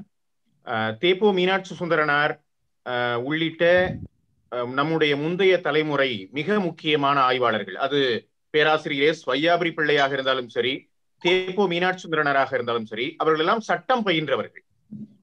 சட்டம் பயின்று ஒரு லா படித்து பிறகு வழக்கறிஞராக பணியாற்றி கொண்டே அவர்கள் பிறகு தமிழ் படிக்க வருகிறார்கள். ஆனால் தமிழியல் ஆய்வில் மிக முக்கியமான ஒரு மடை மாற்றுக்களாக வையாபுரி பிள்ளையும் தேப்போ மீனாட்சி சுந்தரனாரும் திகழ்ந்தார்கள் என்பது ஒன்று. மற்றொன்று, நீங்கள் கூறுவது மிக உண்மைதான். எங்களுக்கு முந்தைய தலைமுறையில் அறிவியல் படிப்பு படித்தவர்கள், குறிப்பாக bachelor of science, chemistry, physics என்று பயின்றவர்கள் மேல்நிலை கல்வியில் தமிழை முதன்மை பாடமாக எடுப்பதும் MA தமிழ் செய்வதும், பிறகு அவர்கள் ஆய்வுத்துறையிலே ஈடுபட்டு தமிழ் பேராசிரியர்களாக கல்வி புலத்திற்குள்ளே வருவதும் என்பதும் நிகழ்ந்திருக்கிறது. ஆனால் அடுத்த எங்களுடைய தலைமுறையில் இந்த கிராஸ் மேஜர் என்று சொல்லுவோம், BSc படித்துவிட்டு நீங்கள் முதுகலை தமிழை எடுத்தால் அது இன்வாலிட் ஆகிவிடும். எனவே நீங்கள் இளநிலையில் என்ன பகுதியை எடுக்கிறீர்களோ அதோடு தொடர்புடைய பாடப்பகுதியைத்தான் முதுநிலையில் எடுக்க வேண்டும் என்கிற ஒரு கட்டுப்பாடு தற்காலத்தில் இருக்கிறது. எனவே இந்த கிராஸ் மேஜர் என்பது BSc சயின்ஸ் படித்துவிட்டு தமிழுக்கு வருவது அல்லது சயின்ஸ் படித்துவிட்டு ஆங்கிலத்திற்கு வருவது என்பது குறைந்திருக்கிறது, மிகவும் குறைவாக இருக்கிறது. அல்லது ஒருவேளை அவர்கள் BSc படித்துவிட்டு MA தமிழ் வந்தால் மீண்டும் அவர்கள் BA தமிழ் செய்ய வேண்டும், அவர்கள் இடைநிலையிலேயே அதை நிறைவு செய்ய வேண்டும் என்கிற ஒரு நிலை இப்போது இருக்கிறது. முந்தைய தலைமுறையில் நம்முடைய மரியாதைக்குரிய மிக முக்கியமான பேராசிரியர்கள், ஆய்வாளர்கள் அறிவியல் பாடத்தை இளநிலையில் படித்துவிட்டு முதுகலையில் தமிழை எடுத்தவர்கள் தான். உண்மைதான் ஐயா. நான் நினைக்கிறேன் இதுல அந்த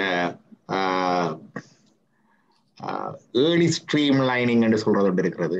இந்த ஏர்லி ஸ்ட்ரீம் லைனிங் என்று இந்த ஆரம்ப கல்வி, அதாவது கல்லூரி காலத்திலேயே, அதாவது பாடசாலை உயர்தர கல்வி படிக்கின்ற காலத்திலேயே அந்த பிரித்து விடுகின்ற முறைமை இதோடு இருக்கின்றது. ஆனால் நான் நினைக்கின்றேன் அந்த இங்கே இருக்கின்ற கல்வி முறையிலேயும் அது பல இடங்கள், ஒவ்வொரு இடங்களுக்கு வித்தியாசமாக அது இருக்கின்றது. பொதுவாக ஐக்கிய ராச்சியம் போன்ற UK போன்ற இடங்கள்ல இந்த ஏழு நிலையிலேயே இந்த விஞ்ஞான கல்வி மற்ற கலைத்துறை கல்வி என்று பிரிக்கப்படுகின்றது. பல்கலைக்கழகம் போவதற்கு முன்னாகவே அமெரிக்கா போன்ற இடங்களிலே, கனடா போன்ற இடங்களிலே வந்து natural science and social science ரெண்டும் எடுக்கப்படுகின்றது. ஆனாலும் இப்ப விஞ்ஞானத்துறையை நோக்கிய கல்வியை பயில்கின்றவரும் ஒன்றோ ரெண்டு சப்ஜெக்ட் இங்கே எடுக்க வேண்டும். ஹியூமானிட்டிஸ்ல ஹிஸ்டரியோ ஜியோகிராஃபி அந்த அதில் எடுக்க வேண்டிய கடப்பாடு ஒன்று இருக்கின்றது. இந்த சமநிலைக்காக இன்டர்நேஷனல் பேக்கலரேட் ப்ரோக்ராம் என்ற ஒரு ப்ரோக்ராம் இருக்கின்றது. சர்வதேச ரீதியாக உயர் மாணவர்கள் படிக்கின்ற ஒரு கட்டணம் கட்டி படிக்கின்ற ஒரு கல்வித்துறையாக அது ஒன்று இருக்கின்றது.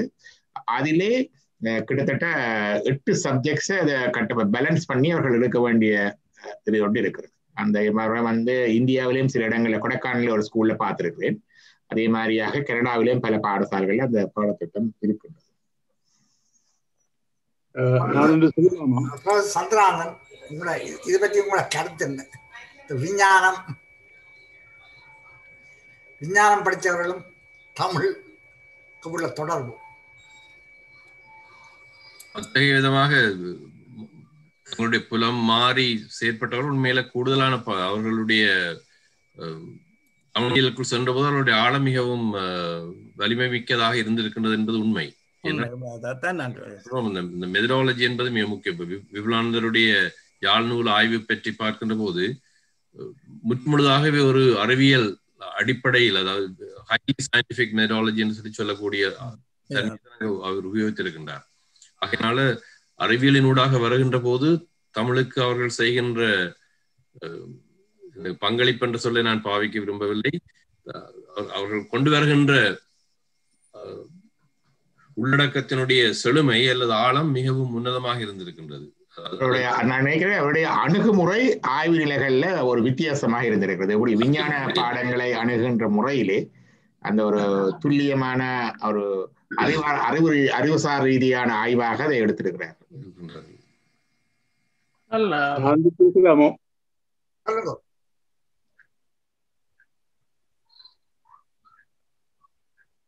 ஹலோ சொல்லுங்க. நீங்க சோமசுந்தரம் சரி, நீங்க பேச போறீங்களா அல்லது நான் பேசலாமா? It's okay. நான் என்னென்றால் இல்ல, திரு சண்முகலிங்கம் ஐயா அவர்கள் நல்ல கருத்துக்களை முன்வைத்தார். அவர் சொன்னதை போல இந்த சோசியல் சயின்சஸோ இல்லை ஹியூமனிட்டிஸ் இதுகளில் கூடுதலாக கவனம் செலுத்தக்கூடிய நிலையில எங்களோட கலைத்திட்டங்கள் கரிக்குலம் இல்லைன்னு தான் நான் நினைக்கிறேன். அது ஸ்ரீலங்காவிலேயும் அந்த பிரச்சனை இருக்கு. ஆனால் இந்தியாவிலே ஓரளவுக்கு ஆங்கிலம் தமிழ் மொழியையும் கூட அவர்களுடைய ஒரு கற்கனரியாக மேற்கொள்கிற எல்லா விஞ்ஞான பட்டதாரிகளுக்கு கூட ஆங்கிலத்தை தமிழை கொடுக்குறார்கள். அப்போ அது மாதிரி அந்த அடிப்படையில் எங்களோட கரிக்குலத்தில் உள்ள ஒரு பிரச்சனை தான். அல்லது திரு சண்முகலிங்கம் ஐயா போடைய ஆக்கள் கரிக்குலம் டெவலப்மெண்ட் சென்டர்ல இருக்க வேண்டிய ஆக்கள் என்று நான் நினைக்கிறேன். ஏனென்றால் பலரும் எழுந்தமானமாக அவர் சொன்ன அந்த ஸ்டெம் இது ஈவன் அண்மை காலங்களில் பேராசிரியர் கனகநாயகம் அவர்கள் ஆங்கில துறையில் இருந்த பொழுது யூனிவர்சிட்டி ஆஃப் டொரண்டோவிலே அவர் ஒரு நாள் ஒரு கூட்டத்தில் பேசும்பொழுது சொன்னார், தன்னை ஒரு கனடாவிலேயே ஒரு ஆங்கில பெண்மணி ஒரு ஆள் எடுத்து தன்னை கேட்டாராம், என்னுடைய மகன் இந்த ஆங்கில இலக்கியம் செய்ய வாரான்னு சொல்லி இங்க நிற்கிறான், இவரை உங்களுக்கு வழி நடத்த தெரியாதோ, உங்களுக்கு தெரியாதோ இதை படிச்ச ஒரு பிரயோசனமும் இல்லையாண்டு. அவரே ஒரு கம்ப்யூட்டர் சயின்ஸுக்கு அல்ல அதுகளுக்கு நீங்கள் அவரை கைட் பண்ண தெரியாம இருக்கிறீங்கள், நீங்கள் ஒரு professor, why can't you advise him to go to a different field to do a computer science or something else? அப்போ அந்த மானிட்டரி வேல்யூவும் இதென்றால் உழைச்சால் அல்லது சயின்ஸுக்கு போனவன் தான் கட்டிக்காரன், அந்த ஸ்டெம் பேக்ரவுண்ட்ல தான் எல்லாரும் நிக்க பார்க்கணும். அப்போ அந்த கல்வியின் நோக்கமான அறிவு திறன் மனப்பாங்குன்ற அந்த மனப்பாங்குலாம் பிரச்சனை இருக்கு ஆட்டிடியூட்ல. அப்போ ஸ்கில்ஸ் டெவலப்மெண்ட் அதுகள் எல்லாம் நல்லது. ஆனால் நாலேஜ் வரைக்க சோஷியல் சயின்சஸ் ஹியூமனிட்டிஸ்ல உள்ள வேண்ட அந்த ஆழம் ஒரு இடத்துல போயனா கூட மேத்தமெட்டிக்ஸ் அதுகள் எல்லாம் தேவை, அது வேறு. ஆனால் இவ்வளவு கணித நிபுணராக இருக்கலாம், விஞ்ஞானம் அதுகள் ஒரு பக்கம். ஆனால் இந்த சோஷியல் சயின்சஸ் அண்ட் ஹியூமனிட்டிஸ் நடிபங்கு அந்த ரோல் வந்த இவ்வளவுக்கு இருக்கின்றதை உயர் மட்டங்களில் உள்ள அரசியல்வாதிகளும் கல்வியலாளர்களும் சேர்ந்து எங்களுக்கு ஒரு சமூக அந்த கல்வியிலே ஒரு மறுமலர்ச்சியை ஏற்படுத்துறதான் தேவை. திரு சண்முகலிங்கம் ஐயா அவர்களுக்கு இதாக டாக்டர் லம்போதரன் அல்ல ப்ரொஃபசர் சந்திரகாந்தன், ப்ரொஃபசர் சுப்பிரமணிய ஐயா, டாக்டர் சிவகராட்சம் அவர் சொன்னதுகளோட சேர்ந்து இதைத்தான் நான் ஃபீல் பண்ணக்கூடியதாக இருந்தது. நன்றி. எனிவே கனடாவில் அந்த சிஸ்டம் ஒரு சில பல்கலைக்கழகங்களே உண்டு. நான் 99 வரை மான்ட்ரியால் கான்கோர்டியா பல்கலைக்கழகத்தில் கற்பித்த போது அங்கு 2 பீடங்களையும் ஒன்றிணைத்தார்கள். இன்று வரைக்கும் நீங்கள் பார்த்தீர்கள் என்றால் கான்கோர்டியா பல்கலைக்கழகத்தில் மட்டும்தான் faculty of arts and sciences என்றுதான் இருக்கின்றது. என்ன செய்தார்கள் என்றால் ஒவ்வொரு சயின்ஸ் மாணவனும் தங்களுடைய அடிப்படை கோர் ப்ரோக்ராமோடு சேர்த்து குறைந்தது 3 பாடங்கள் 2 வருடத்துக்குள் social sciences and humanities faculty of ஆர்ட்ஸ்ல எடுத்தே தீர வேண்டும். அதே போல இங்க இருக்கின்றவர்கள் ஆர்ட்ஸ் ஃபேக்கல்டியில் இருக்கின்றவர்கள் அல்லது ஹியூமனிட்டிஸ் அண்ட் சோஷியல் சயின்சஸ் பகுதியில் இருக்கின்றவர்கள் விஞ்ஞான பீடத்திற்கு சென்று ஏதாவது 3 பாடங்கள் தங்களுடைய முதல் 2 வருடங்களுக்குள் முடித்துக் கொள்ள வேண்டும். இப்படியான ஒரு சிஸ்டம் இன்று வரைக்கும் அங்கு இருக்கின்றது. ஆனால் உண்மையிலே அங்கு தேறி வருகின்ற மாணவரிடத்திலே அவர்களுடைய அறிவின் செலமே மிக பரந்தா இருக்கும். உதாரணமாக நாங்கள் கற்பித்த போது நான் பார்த்தேன், விஞ்ஞான பகுதியிலிருந்து வர மாணவர்கள் கேட்கின்ற கேள்விகளினாலே இங்க இருக்கின்ற மாணவர்கள் அறிய ஆர்வமும் அறிவு தூண்டுதலும் டாக்டர் லம்போதரன் அவர் கூறியது போல அந்த அணுகுமுறையில் ஒரு மெல்லிய மாற்றத்தை கொண்டு வரும். அது போனால் பொதுவாக எங்கள் மத்தியில் நாங்கள் யாழ்ப்பாணத்தில் நாங்கள் படிக்கிற காலத்துல ஆர்ட்ஸுக்கு போறேன்னா அது அவ்வளவு படிக்க முடியாதவைக்கு தான் அது என்ற மாதிரியான ஒரு மனப்போக்கு கூட இருந்து வந்தது ஒரு காலத்துல. அதனால அதை நாங்கள் மாற்றோம். ஏன்னால் நீங்க சொன்ன போல மானிட்டரி வேல்யூ தான். தமிழையோ பூமி சாஸ்திரத்தையோ படிச்ச அந்த நேரத்துல என்ன உழைக்க போயின மாதிரி ஒரு ஆசிரியராகத்தான் வரலாம் என்று இப்படியான அதாவது பேராசிரியர் சிவத்தம்பி அடிக்கடி சொல்லுவார், இந்த ப்ரொஃபஷனல் என்ற சொல்லுக்கு கூட சரியான தமிழ் இல்லை. என்னன்னா தமிழர் மத்தியில அந்த தன்மை இருக்கு. ப்ரொஃபஷனல் ஸ்போர்ட்ஸ்மேன் சொல்லுவோம், இஸ் எ ப்ரொஃபஷனல் ஃபுட்பாலர்ன்னு சொல்லி அதை தமிழ்ல என்னன்றாப்பா சொல்றேன்னு சொல்லுவார். உண்மை. அந்த இன்றைக்கு கூட நீங்கள் சண்முகலிங்கம் ஐயாவோட வித்தியாசமான சொல்ல அங்கு உபயோகித்தார், தொழில் நிகர் என்ற வகையிலே எனக்கு நல்ல சொல்லாகப்பட்டது. நாங்கள் வளமையா நாங்கள் புலமை என்று சொல்லத்தான் பார்ப்போம். நாங்கள் ப்ரொஃபஷனல் ஃபுட்பாலர் என்றதை நாங்கள் அவர் புலமையாளர் என்று சொல்ல முடியாது. வாண்மைக்குரியான்னு சொல்லினா நிபுணர் என்று சொல்லலாம் நினைக்கிறேன். நிபுணர் தொழில்மை என்றார் தம்பி. இலங்கையிலே ஒரு சொல் வாண்மைக்குரிய என்று பார்க்கிறார். வாண்மை என்ற சொல்லை புரிந்துவிட்டார். அது எனக்கு அந்த அர்த்தம் எல்லாருக்கும் விளங்குதோ தெரியல. அது வாழ்நாள் தொழிலாக தேர்ந்து கொண்ட ஒக்கிபேஷன் என்ற கருத்திலே வாண்மை என்பதை உபயோகிக்கிறார்கள். ஆனால் பெரும்பாலானவர் கேட்கிறார்கள் இது என்ன வாண்மை? ப்ரொஃபஷனல் டோன் என்றதுக்கு தொழில்மை தொனி என்று எழுதியிருக்கிறார். தொழில்மை தான் கடைசியாக தொழில்மை தொனி ப்ரொஃபஷனல் டோன். சயின்ஸ் ஆர்ட்ஸ் என்ற விவாதத்தை நான் தொடங்கிவிட்டதாக வேண்டாம். நான் ஒரு விஷயத்தை சொல்ல வேண்டும் என்ற விருப்பம் காரணமாக ஒரு முக்கியமான விடயத்தை, அதாவது பி கந்தையா உதாரணத்தை நான் உங்களுக்கு சொன்னேன். ஒரு விடயத்தை எங்களுடைய இருக்கிற தாழ்வு மனப்பான்மையினுடைய விளைவுகளை பற்றி சொல்றதுக்காகத்தான் அதை நான் குறிப்பிட்டேனே தவிர எனக்கு சயின்ஸ் மீது உள்ள ஏதோ ஒரு வித்தியாசமான நோக்கு காரணமாக சொன்னதை ஒன்றை அழுத்தி கூறின போது கொஞ்சம் மிகையாக கூறிவிட்டேன் போல இருக்கிறது. ஆனால் நாங்கள் ஒரு உண்மையை கவனிக்க வேண்டும். இதை நான் உங்களுக்கு சொல்ல விரும்புகிறேன். இந்த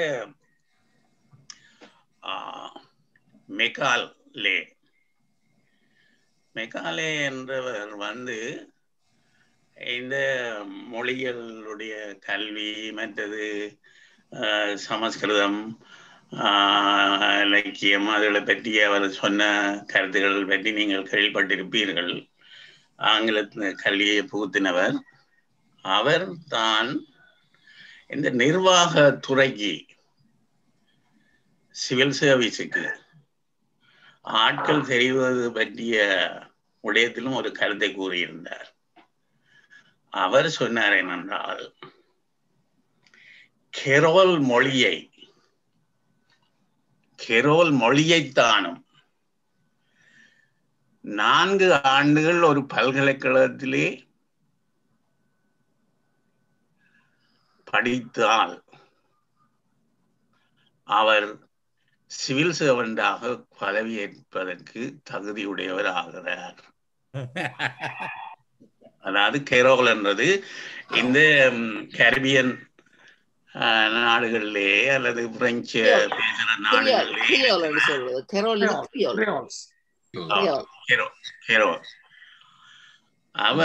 அவர் சொன்னார், கெரோலே இருந்தாலும் படியுங்கோ, ஆனால் அதை முறைப்படி படியுங்கோ. நான் சொல்ல வர்றது என்னென்றால், அந்த பழைய காலத்திலே இல்லாட்டி இன்றும் கூட கேம்பிரிட்ஜுக்கோ அல்லது நீங்க ஆக்ஸ்போர்டுக்கோ போனால் அல்லது அமெரிக்க பல்கலைக்கழகங்களுக்கு, கனடிய பல்கலைக்கழகங்களுக்கு, மேற்கு நாட்டு பல்கலைக்கழகங்களுக்கு போனால் சரியான முறைகளின்படி நீங்கள் எந்த துறையையும் படிக்கலாம். அந்த முறைகளின்படி நீங்க படித்து விட்டால் நீங்க எந்த விஷயத்தை பற்றியும் பேசுறதுக்கு தகுதி உள்ளவராக இருக்க முடியும். நான் அதிக நேரம் எடுத்துக்கொள்ளக்கூடாது. ஆனா ஒரு நல்ல உதாரணம் ஒன்று நான் அடிக்கடி விளையாடுகிற பொழுது சொல்றேன். நான் பல்கலைக்கழகத்தில் படித்த காலத்திலே பத்மஸ்ரீ டி சில்வா என்று ஒருவர் எங்களுடைய பேக்தானவர். அவர் சான்ஸ்கிரிட் ஆனர்ஸ் செய்தார். சான்ஸ்கிரிட் ஆனர்ஸ் செய்த போது எங்களுடைய பல்கலைக்கழகங்களிலே அப்படியான பாடத்தை செய்கிற போது அவர்கள் துணை பாடம் என்று சொல்லி ஒன்றை படிக்க வேண்டும். சப்சிடியரி சப்ஜெக்ட் என்று சொல்வார். அவர் துணை பாடமாக பிலோசபியை செய்தார். பிலோசபியை செய்த பொழுது அதிலே 2 பேப்பர் எடுக்க வேண்டும். ஒன்று உளவியல் சைக்காலஜி, மற்றது வெஸ்டர்ன் பிலோசபி பற்றிய ஒரு பேப்பர். இந்த ரெண்டையும் படித்து அவர் சான்ஸ்கிரிட் ஆனர்ஸில் ஃபர்ஸ்ட் கிளாஸ் எடுத்தார். First class. அவருடைய விருப்புக்குரிய ஆசிரியராக இருந்தவர் KN ஜெயதிலகா. அவர் சான்ஸ்கிரிட் டிபார்ட்மெண்ட் ஆள் அல்ல, அவர் பிலாசபி டிபார்ட்மெண்ட் ப்ரொஃபஸர். இவருடைய படிப்பு முடிந்த உடனே அவருக்கு ஃபர்ஸ்ட் கிளாஸ் கிடைக்குது. KN ஜெயதிலகா சொன்னார், நீ சான்ஸ்கிரிட்டுக்கு போகணும்னா என்னுடைய டிபார்ட்மெண்ட்டுக்கு வர என்று சொல்லி அவருக்கு உதவி விரிவுரையாளர் பதவி பிலாசபி டிபார்ட்மெண்ட்ல கிடைத்தது. அந்த பத்மஸ்ரீ சில்வா பின்னர் அங்கிருந்து புலமை பரிசில் பெற்று லண்டனுக்கு போனார். ஆக்ஸ்போர்ட்லயோ அல்லது இங்க படித்தாரோ தெரியல. அங்க போய் அவர் சைக்கியாட்ரி துறையிலே டாக்டரேட் வரை படித்தார். படித்து போட்டு திரும்பி அவர்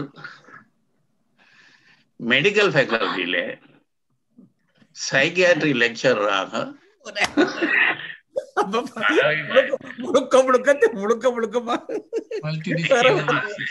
இது எங்களுடைய ஆட்களுக்கு ஒரு நல்ல படிப்பினை. அதாவது சான்ஸ்கிரிட் படித்தவர் மெடிக்கல் ஃபேக்கல்டியில லெக்சரா இருந்தேன். பிறகு அவர் 2 வருஷத்தால விட்டுட்டு பாலிடெக்னிக் லண்டன்ல ப்ரொஃபஸரா போய் அங்க இருந்து அவர் இப்ப காலமாகி விட்டார். நான் அந்த மெக்காலே சொன்ன உதாரணம் இது போன்ற இன்னும் எத்தனையோ உதாரணங்களை நான் சொல்ல முடியும். ஆனா விஞ்ஞானிகள் விஞ்ஞானத்துறையை செய்தவர்கள் படித்தவர்கள் குழந்தைசாமி ஒரு என்ஜினியர், அவர் தமிழ் இலக்கியத்தை பற்றி தமிழை பற்றி தமிழ் மொழியை பற்றி அவர் எழுதியிருக்கிற புத்தகங்களுக்கு நேரான புத்தகங்களை நாங்கள் தமிழ் அறிஞர்கள் எழுதினதாக காண முடியாது. அப்ப இப்படி நிறைய உதாரணங்களை நான் சொல்லலாம். நன்றி. லண்டன் நித்யானந்தன் கதைக்க வந்தவர் அவர் லண்டன்ல இருந்து நித்யானந்தம் அவர்கள். நல்ல சண்மலிங்கம் மிக மிக அழகாக இந்த நூலை எப்படி உள்ள போறது என்பதை பற்றிய ஒரு மிக தெளிவான ஒரு பார்வையை முன்வைத்திருக்கிறார். இந்த சண்முகம் இந்த நூலை தொகுத்த சண்முகம் அவர்கள் ஒரு சுவாமிகளால் வழிநடத்தப்பட்ட ஒருவர். இன்ஜினியரிங் துறையிலே அவர் எழுதிய நூல் இன்றும் நீர்ப்பாசனத்துறை பற்றி எழுதிய அந்த நூல் இலங்கை நீர்ப்பாசனவியல் துறையிலே ஒரு பைபிள் போல அது பாவிக்கப்படுகிறது. எவ்வாறு இந்த இலங்கையின் நீர் தேக்கங்களை பேண வேண்டும், உள்ளூர் குளங்களை பேணுவது போன்ற அத்தகைய நீர்ப்பாசன முகாமை தான் சிறந்தது என்ற மிக அழுத்தம் திருத்தமாக சொல்லியிருக்கிறார்.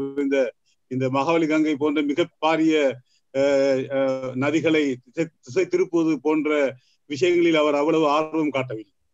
எங்களுடைய பாரம்பரியமான நீர் தேக்கங்களை நாங்கள் பேணி பாதுகாத்தாலே போதும் என்ற அந்த புத்தகம் இன்றும் ஒரு பெரிய ஒரு செமினல் நூலாக அமைந்திருக்கிறது. சண்முலிங்கம் அவர்கள் இந்த நூல் 3000 பேரை பற்றிய பதிவு நான் நினைக்கிறேன் இது ஒரு 250 பக்கங்களிலே ஒரு பக்கத்திற்கு 2 கூடி போனால் ஒரு 4 பேருடைய பதிவுகள் இந்த மெயின் என்ட்ரிஸ் இருக்கிறது. இவர்களே கிட்டத்தட்ட எழுதுகிறார்கள் 778 நூல்கள் பேரை பற்றிய என்ட்ரி என்று. ஆனால் நான் நினைக்கிறேன் சண்முலிங்கம் அவர்கள் இந்த ஒவ்வொரு என்ட்ரியிலும் சொல்லப்பட்ட குறிக்கப்பட்ட வேறு நபர்களை பற்றியும் சேர்த்து இந்த எண்ணிக்கைக்கு வந்தாரா என்று எனக்கு தெரியவில்லை. ஆனால் இந்த ஒரு பெரிய ஆச்சரியம் என்னென்றால் இந்த இவ்வளவு அருமையான இந்த விவரங்களை தொகுக்கக்கூடிய இவர்கள் இந்த நபர்களின் படங்களை சேர்க்காமல் விட்டுள்ளார்.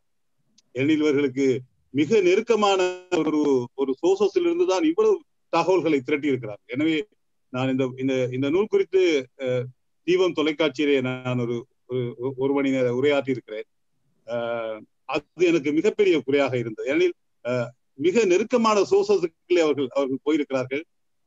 அந்த வகையில் எனக்கு மிகப்பெரிய ஒரு குறைபாடாக நான் அதை சொல்லுவேன். ஏனெனில் அவர்கள் அதை கவனத்தில் கொள்ளவில்லை. ஏனெனில் அவர்கள் நினைத்திருந்தால் கிட்டத்தட்ட எல்லாருக்குமாக இல்லை என்றாலும் கிட்டத்தட்ட அரைவாசி பேருடைய படங்களையாவது அவர்கள் சேர்த்திருக்க முடியும் என்று நான் நினைக்கிறேன். அது இன்னும் இந்த மாதிரி ஒரு பயோகிராபியை செய்யும் போது அவர்களுக்கு மிக உதவியாக இருந்திருக்கும். மற்றது இந்த அகராதி என்பதே ஒரு வளர்ந்து போவதுதான். It's an ongoing process.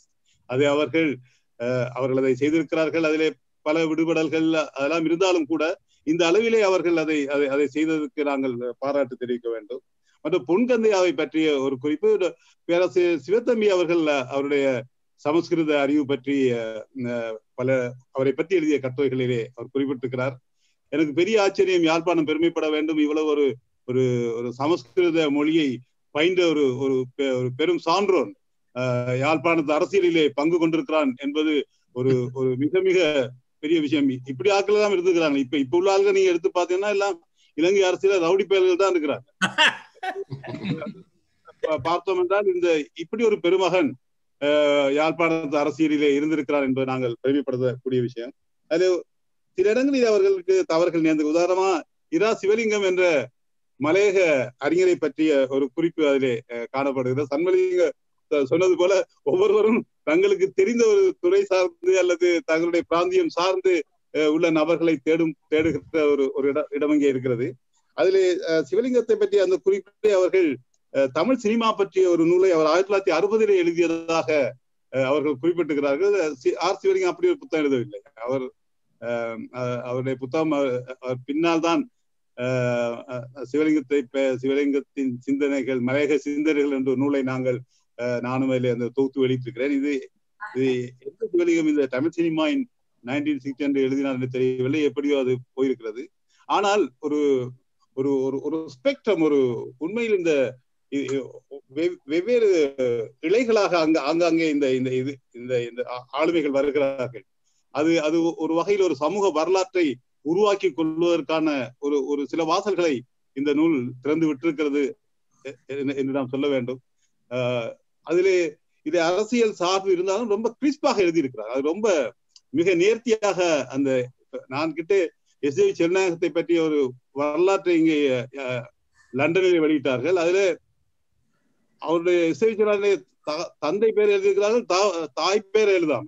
அப்படி வரலாறு எழுதக்கூடாது. என்ன அடுத்து அவர் மகாஞ்சனால படிச்சிருக்காரு, அவர் யூனியன் காலேஜ்ல படிச்சார். இப்படி மிக அடிப்படையான தகவல்களிலேயே பிள்ளைகள் விடுகிறார்கள். அதே போல இந்த சி சுந்தர்லிங்கம் எலிசபெத் மகாராணிக்கு மெட்ஸ் படிச்சு கொடுத்தாங்கன்னா அதெல்லாம் ஒரு பொய்யான கதை. அது இன்னும் நாங்கள் நம்பிக்கணும். அவர் பிறந்த இப்ப இவர் போன காலம் வேற. இது சொல்லப்படுகிற கதைகள் நிறைய நம் மத்தியிலே வழங்கி வருது. அந்த வகையில இது ஒரு ரொம்பவும் அதை நேர்த்தியாக எழுதியிருக்காரு. Two factual, scientific, crispy. அதே போல இந்த மலேசியாவிற்கு சென்று மலேசியாவிலே வாழ்கின்ற யாழ்ப்பாண தமிழர்கள் குறித்து ஒரு மிக நீண்ட 2 வழியும் தொகுதிகளை மலேசியாவில இருந்து வெளியிட்டிருக்கிறார். அதிலே அந்த யாழ்ப்பாணத்து தமிழர்கள் அங்கே சென்று ஆற்றிய அனைவரையும் பற்றிய மிக விரிவான தகவல்கள், புகைப்படங்களோடு அவர்கள் செய்திருக்கின்ற அதை ஒரு பெரிய சாதனை என்று நாம் சொல்ல வேண்டும். இது நமக்கு ஒரு முன்னோடி தான். ஏனெனில் புலம்பெயர்ந்த நாடுகளிலே மிகப்பெரிய அறிஞர்கள் வாழ்ந்து மறைந்திருக்கிறார்கள். அது அடுத்த தலைமுறைக்கு தெரிவிப்பதற்கான ஒரு வழிகாட்டியாக இந்த நூல் அமைகிறது என்று சொல்ல விரும்புகிறேன். நன்றி, வணக்கம். நான் விட்ட குறைகள் எல்லாவற்றையும் நீங்கள் நிறைவு செய்கிற முறையில சந்திரகாந்தன், ஃபாதர் சந்திரகாந்தன், மற்ற நித்யானந்தன் இன்னும் பலர் பேசிவிட்டீர்கள். உண்மையிலே என்னுடைய கையில இந்த புத்தகம் இல்லை. நான் இன்டர்நெட்டில் தான் இதை பார்த்து ஒரு சும்மா குத்து மதிப்பாக சொல்லிவிட்டேன். அது தவறு. 3000 பேரை இருக்க முடியாதுதான். 1000 பேர் அந்த பக்க எண்ணிக்கையை நான் சரியா கவுண்ட் பண்ணாமல் சொல்லிவிட்டேன். மற்றது இந்த ஆறுமுகம் அவர்களுடைய முக்கியமான நூல்களை பற்றி என குறிப்பிட நேரம் இருக்கவில்லை. அவர் எழுதின அந்த வாட்டர் ரிசோர்சஸ் பற்றிய நூல் மிக மிக முக்கியமான நூல்.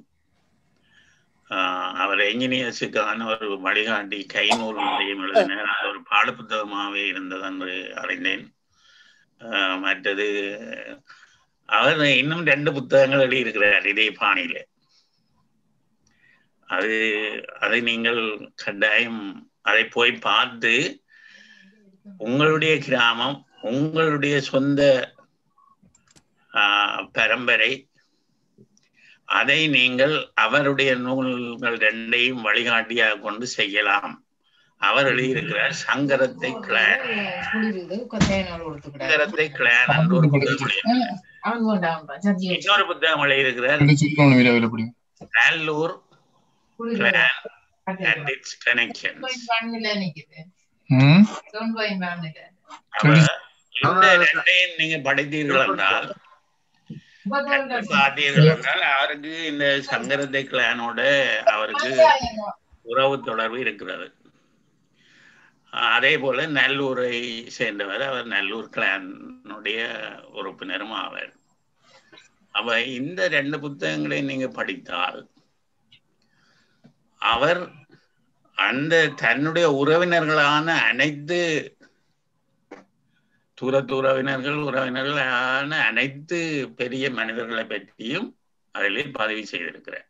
ஆனா அதிலேயும் டீட்டெயில்ஸ் குறைவுதான். அவர்கள் என்ன பட்டங்கள் பெற்றார்கள், என்ன பதவிகளை வைத்தார்கள் போன்ற சில குறைந்த அளவு தகவல் தான் இருக்கின்றது. அவர் நான் நினைக்கிறேன் அந்த அடக்கத்தோடு அதை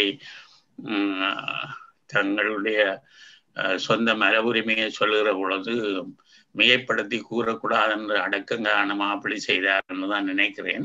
ஆனால் அதுவும் எங்களுக்கு ஒரு வழிகாட்டி. அப்ப நாங்கள் ஒரு முழுமையான தனிமனித ஆளுமைகளுடைய வரலாற்று ஆவணம் ஒன்றை அவருடைய நூல்களை வழிகாட்டியாக கொண்டு கட்டமைக்கலாம் என்பது என்னுடைய கருத்து. பல விதமான அகராதிகள் எழுதப்பட வேண்டும் என்பது என்னுடைய கருத்து. நான் ஒரு கருத்து சொல்ல நினைக்கிறேன். இந்த யாழ்ப்பாணத்தின் சமூகத்திலே ஒரு பழக்கம் இருக்கிறது, கல்வெட்டு அடித்தல். ஒரு ஆள் மரணமான அந்த 31வது இருக்கு, அந்த அதிலே அவைன்ற வரலாறுகள் வரது, அவற்றை சேகரித்தால் பலருடைய வரலாறுகளை நாங்கள் பெற்றுக்கொள்ளலாம். அது ஒவ்வொரு கிராமம் ரீதியாக செய்யப்பட வேண்டிய அல்லது செய்யக்கூடிய விடயங்கள். அதுல மிக முக்கியமான அந்த தகவல்களை எடுக்கக்கூடியதா இருக்கும். அதை யாரும் எடுத்து தொகுத்தா ஒரு நல்ல ஒரு பதிவாக வரலாம்னு நினைக்கிறேன். உண்மை. ஆரம்பமானவர்கள் தன்னுடைய அந்த சங்கரத்தை கிளான் பற்றிய புத்தகத்திலே அந்த நூலிலே அதை நீங்கள் இடையதளத்திலே வாசிக்கலாம். அதிலே சொல்லுகிற பொழுது ஒருவரை பற்றி குறிப்பிடுகிற பொழுது ஒரு இடத்திலே சொல்லுகிறார், இவரை பற்றி எழுதப்பட்ட அந்த அந்தியட்டி மலர் மிக சிறந்த ஒரு ஆவணம் என்று. இந்த அந்தியட்டி கல்வெட்டுகளை இப்பொழுது இந்த நூலகம்.com பதிவேற்றம் செய்து கொண்டிருக்கிறார்கள் என்று நினைக்கிறேன். அதுகளை நான் தனித்தனி விஷயங்களை போய் பார்வையிடவில்லை இன்னும். அப்படி நிறைய பேசலாம். உங்களுடைய கருத்து தான் முக்கியமானது. இன்னும் பலர் பேச இருக்கிறார்கள், அவர்களுக்கு வழிவிட்டு நான் விலகிக் கொள்கிறேன். சண்முகலிங்கம் அவர்களுடைய இந்த நூல் உரை மிக சிறப்பாக இருந்தது என்பது முதலாவது சொல்ல வேண்டிய விஷயம். எங்களை கொஞ்சம் ஆழமாக சிந்திக்க வைத்திருக்கின்றது. அதுதான் இவருடைய உரையினுடைய வெற்றி என்று நான் நினைக்கிறேன். அதை சண்முகலிங்கம் அவர்கள் கூறியதும் அந்த நூலை பற்றி நித்யானந்தன் அவர்கள் அதிகமாக தந்த விளக்கங்களும் அந்த நூலை பற்றிய ஒரு முக்கியமான கணிப்பை தருவது மட்டுமல்லாமல் இறுதியாக நண்பர் சிவபாலூர் சொன்னது போல இந்த எங்களுடைய சமூக வரலாற்றை முழுமையாக எழுதுவதற்கு சிலராவது நாங்கள் சமகாலத்திலே முயற்சிக்க வேண்டும் என்ற ஒரு ஊக்கத்தையும் கூட தருகிறதுன்னு நான் நினைக்கிறேன். எங்களுக்கு தனித்தனி துறைகளை தேர்ந்து கொண்டு நாங்கள் செயல்பட்டு கொண்டிருந்தாலும் ஒட்டுமொத்தமாக சமூகத்தினுடைய இயக்க வரலாற்றை எழுதக்கூடியவர்களை நாங்கள் உருவாக்க வேண்டும். அது ஒரு முக்கியமான விஷயம், இந்த உரை ஊடாக கிடைக்கிற பயன்பாடு என்று. 2வது விஷயம், நாங்கள் விரும்பினாலும் விரும்பாவிட்டாலும் கூட இந்த சண்முகலிங்கம் அவருடைய உரையின் ஊடாக வந்த ஒரு விஷயத்தை நாங்கள் விவாதத்துக்கு இங்கே கொண்டு வந்தோம். அதாவது எங்களுடைய கல்வி மரபிலே கலைத்துறையையும் மற்றது அறிவியல் போன்ற துறைகளையும் தனியாக பிரித்து கற்பிப்பதன் ஊடான உள்ள பிரச்சினை. இது ஈழத்து கல்வி மரபிலே ஏற்படுத்தப்பட்ட ஒரு தாக்கம் என்றுதான் நான் கருதுகிறேன். இல்லை, நான் எப்படி இதை பார்க்கிறேன் என்றால், விஞ்ஞான கல்வி அல்லது சட்டக்கல்வி அல்லது கலைக்கல்வி என்ற கண்ணோட்டத்தில் பிரிக்கிறது மட்டுமல்ல, இந்த மாணவர்களுடைய உலக நோக்கை அது மட்டுப்படுத்தி விடுகிறது இந்த பிரிப்பு என்றது தான். அடிப்படையிலே எல்லா கல்வியையும் அட்வான்ஸ் லெவல் வரையும் அவர்கள் படிக்கக்கூடியதாக இருந்தால் பல்கலைக்கழகத்துக்கு வந்து தேர்ந்து கொண்டு அங்காலே போகலாமே இல்லாமல் அடிப்படையிலேயே பிரித்து விட்டுடனே பல பேர் பல்கலைக்கழகத்திலே இலக்கிய பிரிவினராக பேராசிரியராக வருகின்றவர்கள் கூட ஒரு கட்டத்திலே இந்த அறிவியல் கல்வியோ மற்ற உலக நோக்கோக்கான கல்விகளையோ பெறாமல் வருவதன் ஊடாக ஒரு துறை சார்ந்தவர்களாக மட்டுமே இயங்கக்கூடிய நிலை இன்றைக்கு எங்களுக்கு முன்னாலே காணப்படுகிறது. அது நாங்கள் விரும்பினாலும் விரும்பாவிட்டாலும் சில பேரை இதை பாதிக்கத்தக்கதாக இருந்தாலும் சில உண்மைகளை நாங்கள் சொல்ல வேண்டும். எனவே நாங்கள் ஈழத்து கல்வி வரலாற்றுக்கு ஏதாவது எங்கள் சார்பிலே பேராசிரியர் சந்திரானந்தன் போன்றவர்களோ நாங்களோ டாக்டரோ நாங்கள் ஏதாவது ஆலோசனை வழங்கலாம். அங்கே உள்ள கல்வி திட்டத்தை செயல்படுத்துகிறவர்களுக்கு கல்வி என்பது தனியே ஒரு துறைக்குள்ளே ஒழுங்கி போகின்ற ஒரு விஷயம் அல்ல. அது ஒரு உலக நோக்கை உருவாக்குவது. எனவே பரந்த அடிப்படை கல்வியை மாணவர்கள் பெறுவதற்கு ஒரு வழிவகை செய்ய வேண்டும் என்று நாங்கள் இப்போ கைலாசபதியை பற்றி நாங்கள் எங்களுக்குள்ள ஒரு பெருமையாக பேசிக்கொள்வோம். ஒரு பெரிய பேராசிரியர். அடிப்படை காரணம் கைலாசபதி தமிழ் படிக்கிற காலகட்டத்தில் நான் கேள்விப்பட்டதை சொல்லுகிறேன். வெஸ்டர்ன் ஹிஸ்டரியை அவர் தனக்கு துணைப்பாடமாக படித்தார் என்று. மேலத்தேய வரலாற்றை துணைப்பாடமாக படித்த காரணத்தினாலே ஒரு வெஸ்டர்ன் மனிதன் சிந்திக்கிறது போன்ற சிந்தனையோடு அவராலே 60களிலே செயல்படக்கூடியதாக இருந்தது. அதுபோல சிவத்தம்பி போன்றவர்கள் 3 பாடங்களையும் படித்து டிகிரி செய்தவர்கள். அதனால தமிழுக்கென்று வரும் பொழுது அந்த 3 பாடத்தாலே பெற்ற அறிவையும் உள்ளடக்கி கொண்டு தமிழுக்குள்ளே வந்து செயல்படக்கூடியதாக இருந்தது. அப்போ அந்த பரந்த அறிவை அடிப்படையில் பெற்றுக்கொண்டு பிறகு ஒரு நுனித்து கொண்டு மேலே கொண்டு போவாரி ஒரு கல்வி திட்டம் அமைக்கிறதுக்கு அந்த சிந்தனை பயம். இந்த நூல் சார்ந்து சமூகலிங்கம் அவர்கள் சொன்ன அந்த கருத்தை சார்ந்து சொல்லுகின்றேன். அப்போ 2-3 வகையான சிந்தனைகளுக்கு இந்த கருத்தரங்கு எங்களுடைய ஒரு கனதியானதாக இருந்திருக்கிறது. அனைத்துல மட்டத்திலான பலரும் தங்கள் கருத்துக்களை நல்லாக சொன்னார்கள். ஒரு வகையிலே நாங்கள் நடத்தி வருகின்ற இந்த ஒரு வெற்றிகரமான கருத்தரங்காகத்தான் நான் கருதுகிறேன். சண்முகலிங்கம் அவர்களுடைய ஆழ்ந்த அகன்ற புலமை அதற்கு ஒரு அடைத்தளத்தை இட்டிருக்கிறது என்ற வகையிலே நான் எங்கள் சார்பில் அவரை வாழ்த்தி மனம் மகிழ்ச்சி அடைகிறேன். நானும் என்னுடைய துணைவியாரும் அவருடைய பேச்சை முழுமையாக வாழ்த்தி வரவேற்கிறோம்.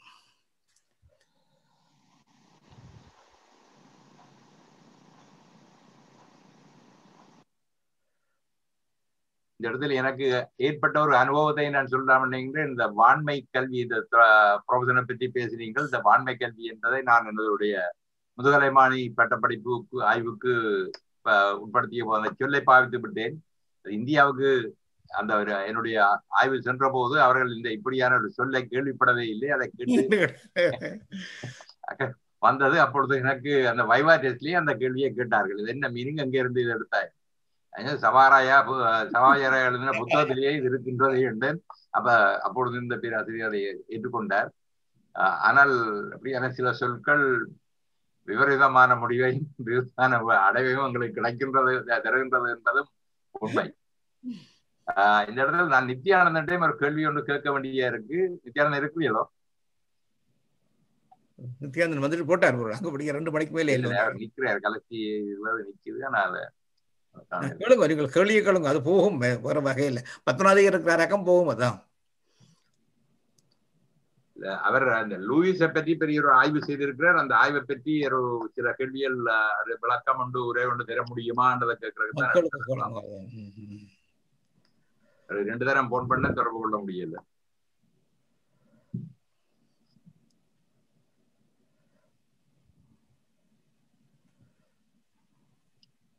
இந்த நினைவு மலர்கள் பற்றி சொன்னீங்க. அது நூலகத்துல 1445 நினைவு மலர்கள் பதியப்பட்டிருக்கு.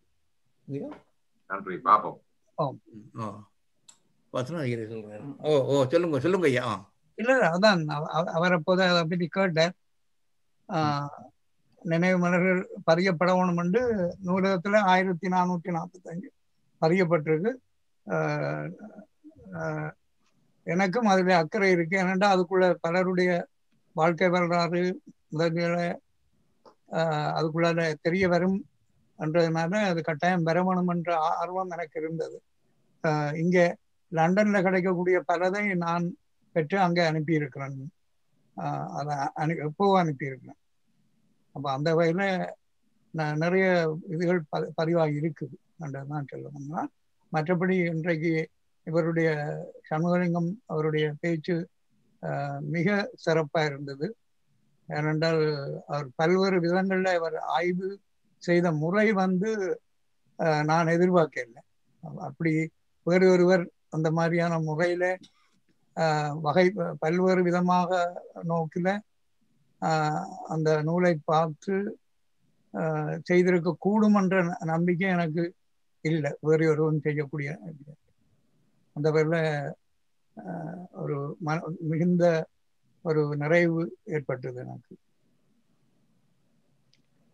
திருக்குமரன் ஸ்வபால ஆசிரியர்கள் சொன்ன இந்த வாண்மையால அதெல்லாம் பெரிய விபரீதமா பெருமன்றதுல எனக்கு ஒரு சின்ன குழப்பம் இருக்கு. என்னென்றால் அந்த சொல் ஆட்சி வந்து லெக்சிகோகிராஃபர்ஸ் இருக்கிறவ வந்து எப்பவும் வந்து லெக்சிகன்ல புது புது வேர்ட்ஸ் வாரது வளமை. ஆனால் இந்தியாவை பொறுத்த மட்டும் இப்போ உதாரணமாக நீங்கள் விஞ்ஞானத்துல மைட்டோகாண்ட்ரியான்னு சொன்னா ஒரு கலத்துல உள்ள நுண்ணங்கம், ஒரு ஆர்கனல் நுண்ணங்கம். அதை இளமணி என்று சொல்லி இலங்கையில சொன்னால் தமிழ் பிள்ளைகளுக்கு விளங்கும். அந்த இளமணி என்ற ஒரு வேர்டு நீங்கள் இந்தியாவில் பார்க்கலாம். அங்கே அவர்கள் மைட்டோகாண்ட்ரியாண்டு இங்கிலீஷே அப்படியே எழுதுவார்கள் மைட்டோகாண்ட்ரியா. அதில் குளோரோபிளாஸ்ட் என்று சொன்னால் பச்சையொருமணி என்று சொல்லி அங்கே எழுதுறது இல்லை இந்தியாவில். அங்கே குளோரோபிளாஸ்ட் என்று எழுதுவார்கள். அப்போ அதுகளில் சில சர்ச்சை எங்கட தமிழ்நாட்டு தமிழ் சொற்பதங்கள்லையும் எங்களுக்கும் பிரச்சனை இருக்கு. அது மாதிரி வாண்மைன்றது அது டாக்டர் சபா ஜெயராஜா இல்லை வேறு யாக்களும் பாவிச்சதை நான் கேள்விப்பட்டிருக்கிறேன். அப்போ புது புது சொற்கள் சேர்க்கப்படுறது தேவையாக இருக்குது. எங்களுக்கு எல்லாத்துக்கும் ஆங்கிலத்தில் இருந்த பதங்களுக்கு தமிழ் பதங்கள். ஆனால் எங்களுக்கு என்னென்னா இப்போ IUPAC என்று சொல்லி கெமிஸ்ட்ரியில் இருக்குது, international union of pure and applied chemistry என்று நீங்கள் IUPAC பேரூட்டின்படி விஞ்ஞான பெயர்களை கெமிஸ்ட்ரிக்கு சொல்லுவீங்க. அது மாதிரி எங்களோட தமிழில் சொற்பதங்களை பாவிக்கிறதுக்கு ஒரு சரியான ஒரு தென்னாயமடிகள் மாதிரி இருந்தால் அது இதுன்னு சொல்லி அந்த ஒரு நல்ல ஒரு குழு ஒன்றை அமைச்சு தமிழ் இதுக்கு இந்த சொல்லாட்சிகளுக்குரிய பதத்தை பாவிக்கிற ஒரு குழு ஒன்றங்களுக்கு தேவை. அப்போ இந்தியாவில் தமிழ்நாட்டின் நடைமுறையும் இலங்கையில் எங்களோட சொற்பதங்களுக்கும் இடையில சில முரணுகள் இருந்து கொண்டுதான் இருக்க செய்யும். நாங்கள் அதை அதுக்கு ஒரு செழிப்பு ஊட்டக்கூடியதான ஒரு ஆக்க குழு கொண்டு நல்ல தமிழ் அறிஞர்கள் நல்ல அவர்கள் எல்லாரும் சேர்ந்து இதில் இருந்தால் பிரயோசனமாக இருக்கும். IUPAC மாதிரியோ அல்லது வேறு வேறு பொட்டானிக்கல் டேர்ம்ஸ் இதுகள் வார மாதிரி இருசொற்பேரீடு இப்படியான விஷயங்கள் எல்லாம் எங்களுக்கு தமிழ்ல ஆக்குறதுக்குரிய தமிழ் அறிஞர்கள் அதுக்கு வந்தால் நல்லா இருக்கும் என்றுதான் என்னுடைய கருத்து. இதுல அந்த சொற்கோவை குழுவண்டு இங்க இயங்கி கொண்டிருந்தது உங்களுக்கு, ஆனால் அது தொடர்ந்து இயங்க இல்ல. இந்தியாவுக்கும் இடையில அயல்நாடா இருந்தே முரண்பாடுகள்ல போற பிரச்சனை இல்லாம வர வேணும். ஒரு பொதுவான அதாவது சர்வதேச ரீதியாக எல்லா தமிழரும் ஏற்றுக்கொள்ளக்கூடிய ஒரு நிலைக்கு வருவோம். இங்கே ஒரு தாவரத்தை வந்து நாங்கள் பொராஷஸ் ஃபிளவெல்லிவர் என்று சொல்லி ஸ்ரீலங்காவில பனைய சொல்லி போட்டு வேறு ஒரு கண்ட்ரியில வந்து இன்னொரு பேரை வைக்கலாது. அதுக்கு ஒரு தாவரவியல் பேர் இருக்கு. அது மாதிரி பொட்டானிக்கல் டேர்ம் என்று சொன்னால் எத்திலீன் என்று சொன்னால் இந்த மாதிரி. அப்போ அதே போல ஒரு அல்லது DDT என்ற டைக்ளோரோ டைஃபீனைல் ட்ரைக்ளோரோ ஈதேன். ஸோ அப்போ அது அங்கேயும் ஒன்று தான், இந்தியாவிலும் ஒன்று தான், அமெரிக்காவிலும் ஒன்று தான். அது மாதிரி ஒரு பதம் எங்களுக்கு வேணும். வான்மேண்டா ஒன்று என்னடாப்பா இவன் வான்மேண்டு சொல்லிடம் என்று ஷாக்டா போகக்கூடாது. சொற்கோவை குழு என்று சொல்லி இங்கே ஒன்று இருந்தது. அது தொடர்ந்து இயங்கவில்லை. அந்த குழுவில் வந்து இலங்கை சார் அது சொற்கள், அதாவது சொற்கள் இந்தியாவிலே பயன்படுத்துகிற சொற்களும் இலங்கையிலே பயன்படுத்துகிற சொற்களும் சில சந்தர்ப்பங்களிலே வித்தியாசமாக இருக்கின்றது. அதுக்கு இலங்கை சந்தர்ப்பத்தை அடிப்படையாக வைத்து செய்யப்பட்டது. இதை வந்து கிரியா வந்து இப்ப நித்தியும் அதுல பங்கு கொண்டவர். கிரியா வந்து டிக்ஷனரி ஒன்று செய்தது. அதுல இலங்கை தமிழ் சொற்கள் இப்ப ஒரு பதத்துக்கு இலங்கை தமிழ்ல வித்தியாசமான சொல்லியிருந்தா அதுவும் அதுக்குள்ள போட்டிருந்தவியல். அப்ப அப்படியான ஒரு நடைமுறை அந்த கிரியா பப்ளிகேஷன் செய்தது. அந்த இப்ப அண்மையில காலமானார் கிரியா. மற்றது நான் என்ன அடுத்தது நான் அவதானிச்ச விஷயம் என்னன்னா, இப்ப எங்கள்லயே தமிழ் புலமையில மிகவும் நன்றாக செய்து வந்தவர்கள் என்று நாங்கள் சொல்லுபவர்கள் பேராசிரியர் கைலாசபதியோ அல்ல அழுகு சிவத்தம்பியோ. அவர்களுடைய ஆளுமை வந்து தனிய தமிழ் துறைக்குள்ளால போயிருந்தால் நாங்கள் கற்ற காலத்திலே இந்த துறைகளை பிரிச்சு தமிழ்ண்டா தமிழ் தான், சோசியல் சயின்ஸ்ண்டா சோசியல் சயின்ஸுக்கு தான் போகலாம் என்று அந்த ரெண்டையும் அவர்கள் பிரித்து வைத்திருந்தார்கள். அப்ப அதாலே அந்த எங்களுக்கு கொடுக்கப்பட்ட கல்வியில வந்து இப்ப சமூகவியல் நோக்கில ஒரு விஷயத்த பார்க்க வேணும் என்ற ஒரு மரபு கற்க முறையிலே அந்த கற்க வழிகாட்டல்ல இருந்திருக்கே இல்லை. அப்ப அதால இப்போ உதாரணமாக ஒரு மொழியியல் படிக்கிற ஒரு மாணவர் கூட அந்த ஒரு சொல்லையோ அல்லது ஒரு விடயத்தையோ சமூகவியல் நோக்கில நோக்குவதில்லை. அவர்கள் மொழியியல்னா தனிய மொழி என்ற அந்த அதை அடிப்படையில அதுக்குள்ளே அந்த வட்டத்துக்குள்ளேயே சுத்தி கொண்டு நிக்கிறது. இன்றைக்கும் நான் போன இப்ப 2 வருஷத்துக்கு முந்தி நான் யாழ்ப்பாண பல்கலைக்கழகத்துக்கு போன பொழுது அங்கே அவதானிச்சேன் அதே பிரச்சனை. நான் அதை பற்றி அவர்களிடம் பேசிட்டு வந்தேன். அந்த கற்க முறையும் எங்களுக்கு ஒரு பிரச்சனையான ஒரு முறையாக அங்க இருக்கிறது. நாங்க எல்லாரும் பேசுகிறோம், இவ்வளவு தூரத்துக்கு எல்லா நாடுகள்லயும் இப்படியான வழக்கங்கள், முறைகள், நெறிமுறைகள் எல்லாம் வித்தியாசமாக இருக்கின்றது. அது வந்து ஒரு அறிவியல் சார்ந்த நோக்கிலே ஆய்வுகளை நடத்தக்கூடிய ஒரு வழிமுறைகளை வகுப்பதாக இருக்கும் பொழுது இன்னமும் இலங்கையிலே அந்த முறையிலே மாற்றங்கள் ஏற்படவில்லை. அது ஒரு சரியான ஒரு சாபக்கேடு.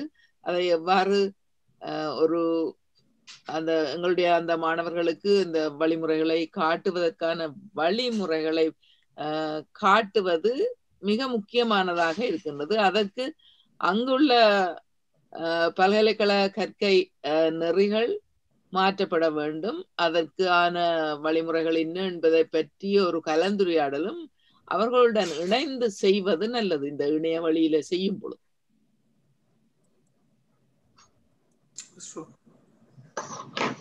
நல்ல விடயம் சண்முகலிங்கம், நன்றாக செய்தீர்கள். அது மிகவும் அருமையாக இருந்தது.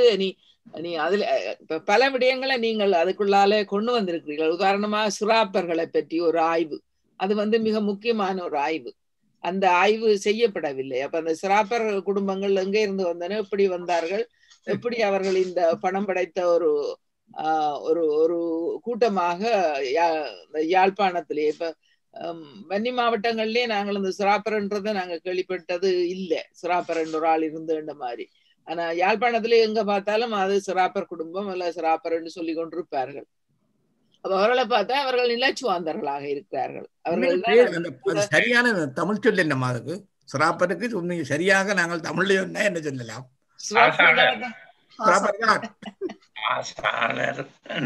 காசாளர் வேலை அப்படி என்ன சொல்லலாம். அதாவது இந்த கச்சேரிகள்ல ஒரு பதவி அண்மை காலம் வரை இருந்தது.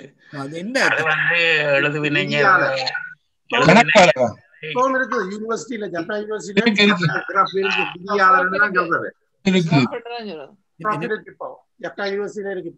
காசு தொடர்பான கணக்கு வழக்குகளை பாக்குறாக்கள் தான் இருக்கும். நிதியாளர் சொல்றவை கணக்காளர் அக்கவுண்டன்ட் இப்போ யூஸ் பண்ற நாங்கள் அவர்கள் சிராப் ஃபண்ட் யூஸ் பண்றது கணக்கோட தொடர்புள்ள விடயங்களை கையாள் மணிக்கோணம். இதே மாதிரி இன்னொரு சொல்லு நாங்கள் யூனிட்ல படிக்கிறதாத்துல இருந்து சக்கடத்தார் என்று சொல்லுவோம்.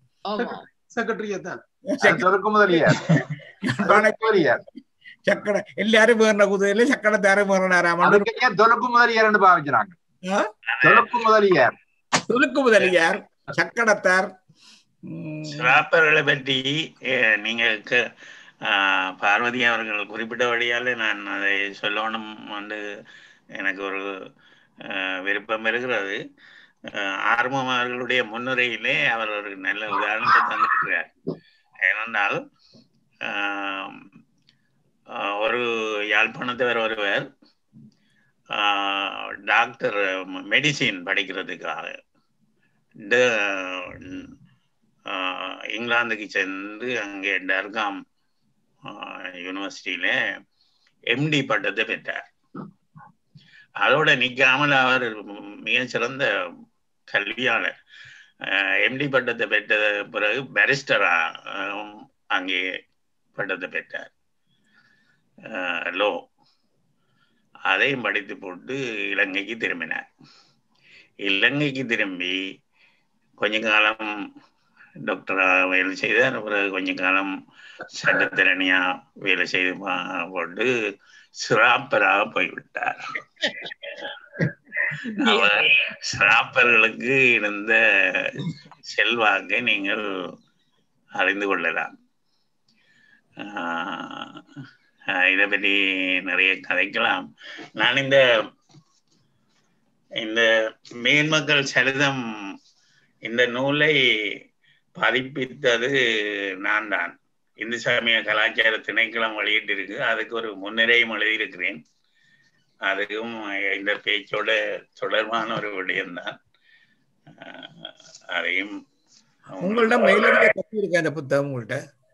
இல்ல, எனக்கு கொண்டு தேவையதான் ஒரே ஒரு பிரதிதான் நூலாம்.comக்கு அறிவித்து இந்திய கலாச்சார திணைக்களத்தினுடைய அனுமதியோட நீங்கள் மாமேஸ்வரனோட கதைக்கு இந்த புத்தகத்தை பதிவேற்றம் செய்தால் நல்லது. அல்லது இது மீள் பதிப்பு செய்தால் கூட நிறைய விற்பனையாகும். ஏனென்றால் உங்களுடைய உறவினர்களை பற்றி எல்லாம் இதுல நிச்சயமாக சுப்பிரமணியம் ஐயா அவர்களுடைய உறவினர்களை பற்றி சிராப்பர்கள் அல்ல, உங்களுடைய உறவினர்களை பற்றியே இருக்கிறது. அதே போல டாக்டர் லம்போதரன் அவர்களும் தன்னுடைய உறவினர்களை இதில் கண்டுகொள்ளலாம். என்னுடைய ஊரை சேர்ந்த பெரிய குடும்பம் ஒன்று. அவர்கள் எங்களை ஊரவர்கள் அவர்களை மறந்து விட்டார்கள். ஏனென்றால் அவர்கள் கிறிஸ்தவர்கள் ஆன உடனே உடுவில் என்ற கிராமத்துக்கு இடம்பெயர்ந்து போய்விட்டார்கள். இன்னொரு பகுதியினர் வட்டுக்கோட்டைக்கு போய்விட்டார்கள். ஆனால் அவர்கள் இலங்கையினுடைய மிகப்பெரிய ஆளுமைகளாக இருந்திருக்கிறார்கள். யாரு தெரியுமா? இந்த சரவணமுத்து ஸ்டேடியம் என்று கொழும்பில இருக்கிறா, டாக்டர் சரவணமுத்து, அந்த குடும்பம். அவர்கள் சரவணமுத்து சாரா என்று சொன்ன 6 பேர். அவர்கள் எல்லாம் பன்னாலையை சேர்ந்தவர்கள், பன்னாலை கிராமத்தை சேர்ந்தவர்கள். இதை நான் ஒரு 20-30 வருஷத்துக்கு முந்தி படித்த போது எனக்கு பெரிய அதிர்ச்சியா இருந்தது, திடுக்கிடும் செய்தியா இருந்தது. அங்கே இருந்த முதியவர்களை கூட நான் போய் விசாரித்தேன். இந்த முத்தர் சரவணமுத்து குடும்பத்தை பற்றி தெரியுமா? தெரியாதுன்றார். ஆனால் இந்த மேன்மக்கள் சரித நூலிலே அதை பதிவு செய்திருக்கிறார்கள். அதே போல ஆர்வம் அவர்களும் அந்த ஆம்ஸ்ட்ராங் ஃபேமிலியை பற்றி, ஆம்ஸ்ட்ராங் ஃபேமிலி பெரிய என்ஜினியர்ஸ், அவர்கள் பன்னாலையை சேர்ந்தவர்கள் என்பதை நான் நினைக்கிறேன். ஆர்வம் அவர்கள் பதிவு செய்தேன். எனக்கு வெவ்வேறு புத்தகங்களை பார்த்தாலே யார் என்ன சொன்னார் என்றது ஒரு குழப்பமா இருக்கு. இப்ப இதெல்லாம் சுவாரஸ்யமான விஷயங்கள். என்னுடைய பன்னாலையினுடைய வரலாற்றை நான் கட்டமைத்து பார்த்தபோது எனக்கு வியப்பான செய்திகள் பல அதுக்குள்ளே இருக்கின்றது. பெரிய மனிதர்கள் எல்லாம் அந்த சிறிய கிராமத்திலே இருந்திருக்கிறார்கள். சார் கனகசபை அவர் ஸ்டேட் கவுன்சிலராக இருந்தவர். அவர் எங்களுடைய கிராமத்தை சேர்ந்தவர். ஆனா ஆர்வம் அவர்கள் அதை அவர் தெல்லிப்படை என்று பதிவு செய்திருக்கிறார். அது ஒரு தவறான பதிவு. அப்படி தவறுகள் இருக்குது, அதுகள் பெருசில்லை.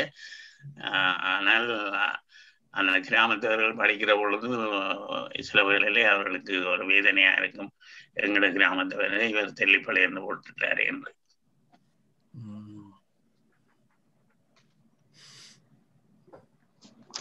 மேன்மக்கள் சரிதம் அதுவும் நூலகத்துல இருக்கு.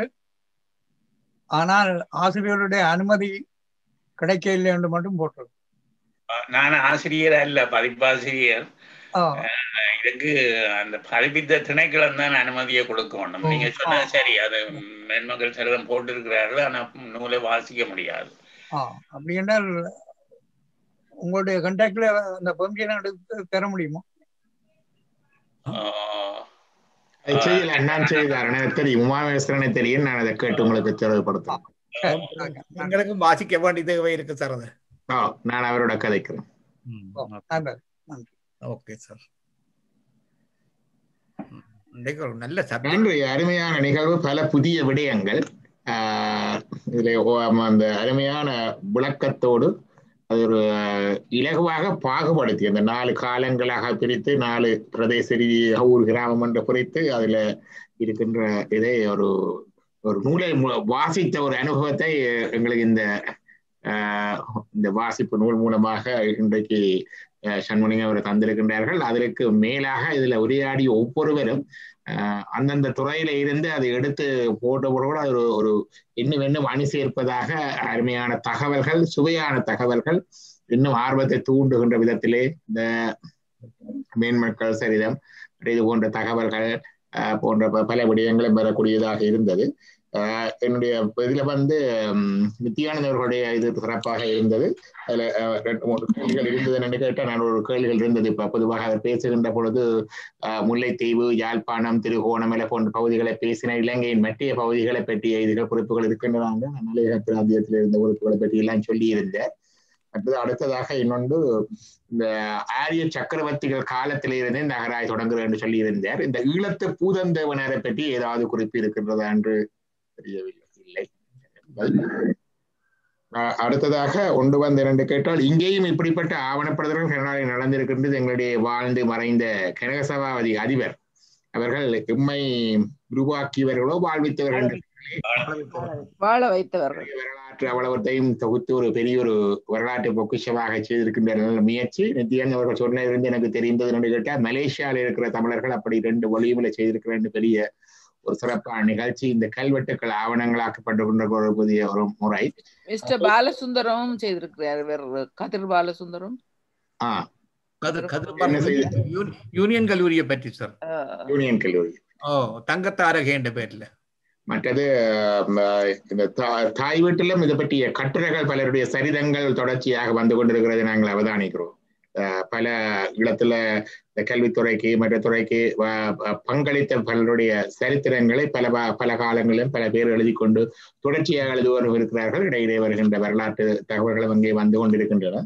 எனக்கு ஒன்று கேட்டால் இன்றைக்கு இந்த புலம்பெயர் தமிழர்கள்ல 80களிலிருந்து புலம்பெயர்ந்த தமிழர்கள்ல ஐரோப்பா மற்றது அமெரிக்க கண்டம் மற்ற இடங்கள்ல இந்த புலம்பெயர்ந்திருக்கிற தமிழர் மத்தியில இன்றைக்கு ஒரு சமுதாயம் வந்து அவர்கள் அந்த தளம் அமைத்து அவர்கள் சில செயற்பாடுகளை பங்களிப்புகளை ஆற்றி இன்றைக்கு அந்த அடுத்த சமுதாயம் இன்றைக்கு வந்து அதை கொண்டு கொண்டிருக்கின்றது. இந்த வந்து குடியேறிய அந்த ஃபர்ஸ்ட் ஜெனரேஷன்ஸ் அவையை பற்றிய ஆவணப்படுத்தல்கள் வாழ்க்கை சரிதங்கள் நம்மிடையே எந்த அளவுக்கு இருக்கின்றன, அதை பற்றிய முயற்சிகள் அல்லது தேடல்கள் அல்லது ஆய்வுகள் ஏதாவது இருக்கின்றனவா என்று அறிய விளைகின்றேன்.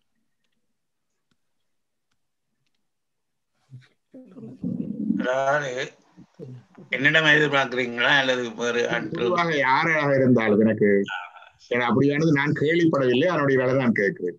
எனக்கு சொல்வதற்கு நிறைய இருக்கிறது. ஆனால் மற்றவர்கள் பேச வேண்டும். அதனுடைய நான் பேசாமல் இருக்கவே விரும்புகிறேன்.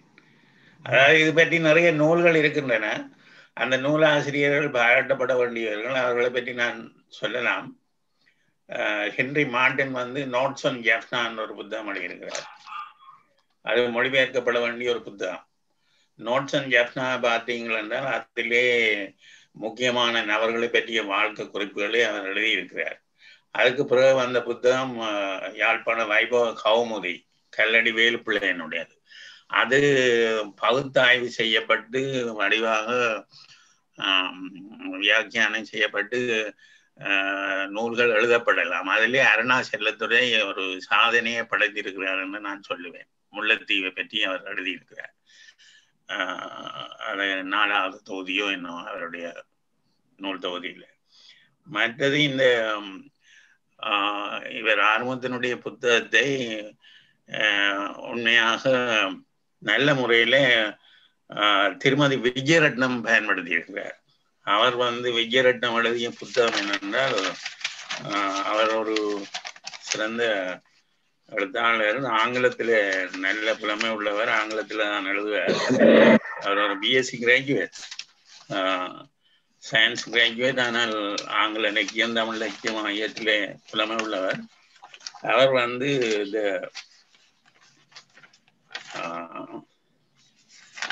அவருடைய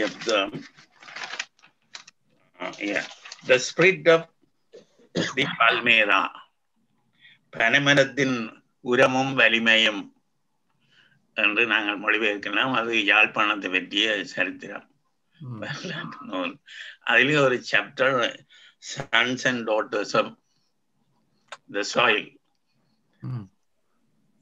அதிலே அவர் விவரணையாக வர்ணித்து கொண்டு போகிறார் ஒரு 50 பேர் ஆளுமைகளை பற்றி. அதெல்லாம் அவருக்கு ஒரு மூலமாக இருந்தது ஆரம்பம் அவருடைய புத்தகம் என்பதை அவர் வெளிப்படையாகவே அதில் சொல்லியும் இருக்கிறார். அது ஒரு நல்ல ஒரு நரேஷன். அந்த மாதிரி எத்தனையோ விஷயங்கள் செய்யப்படலாம்.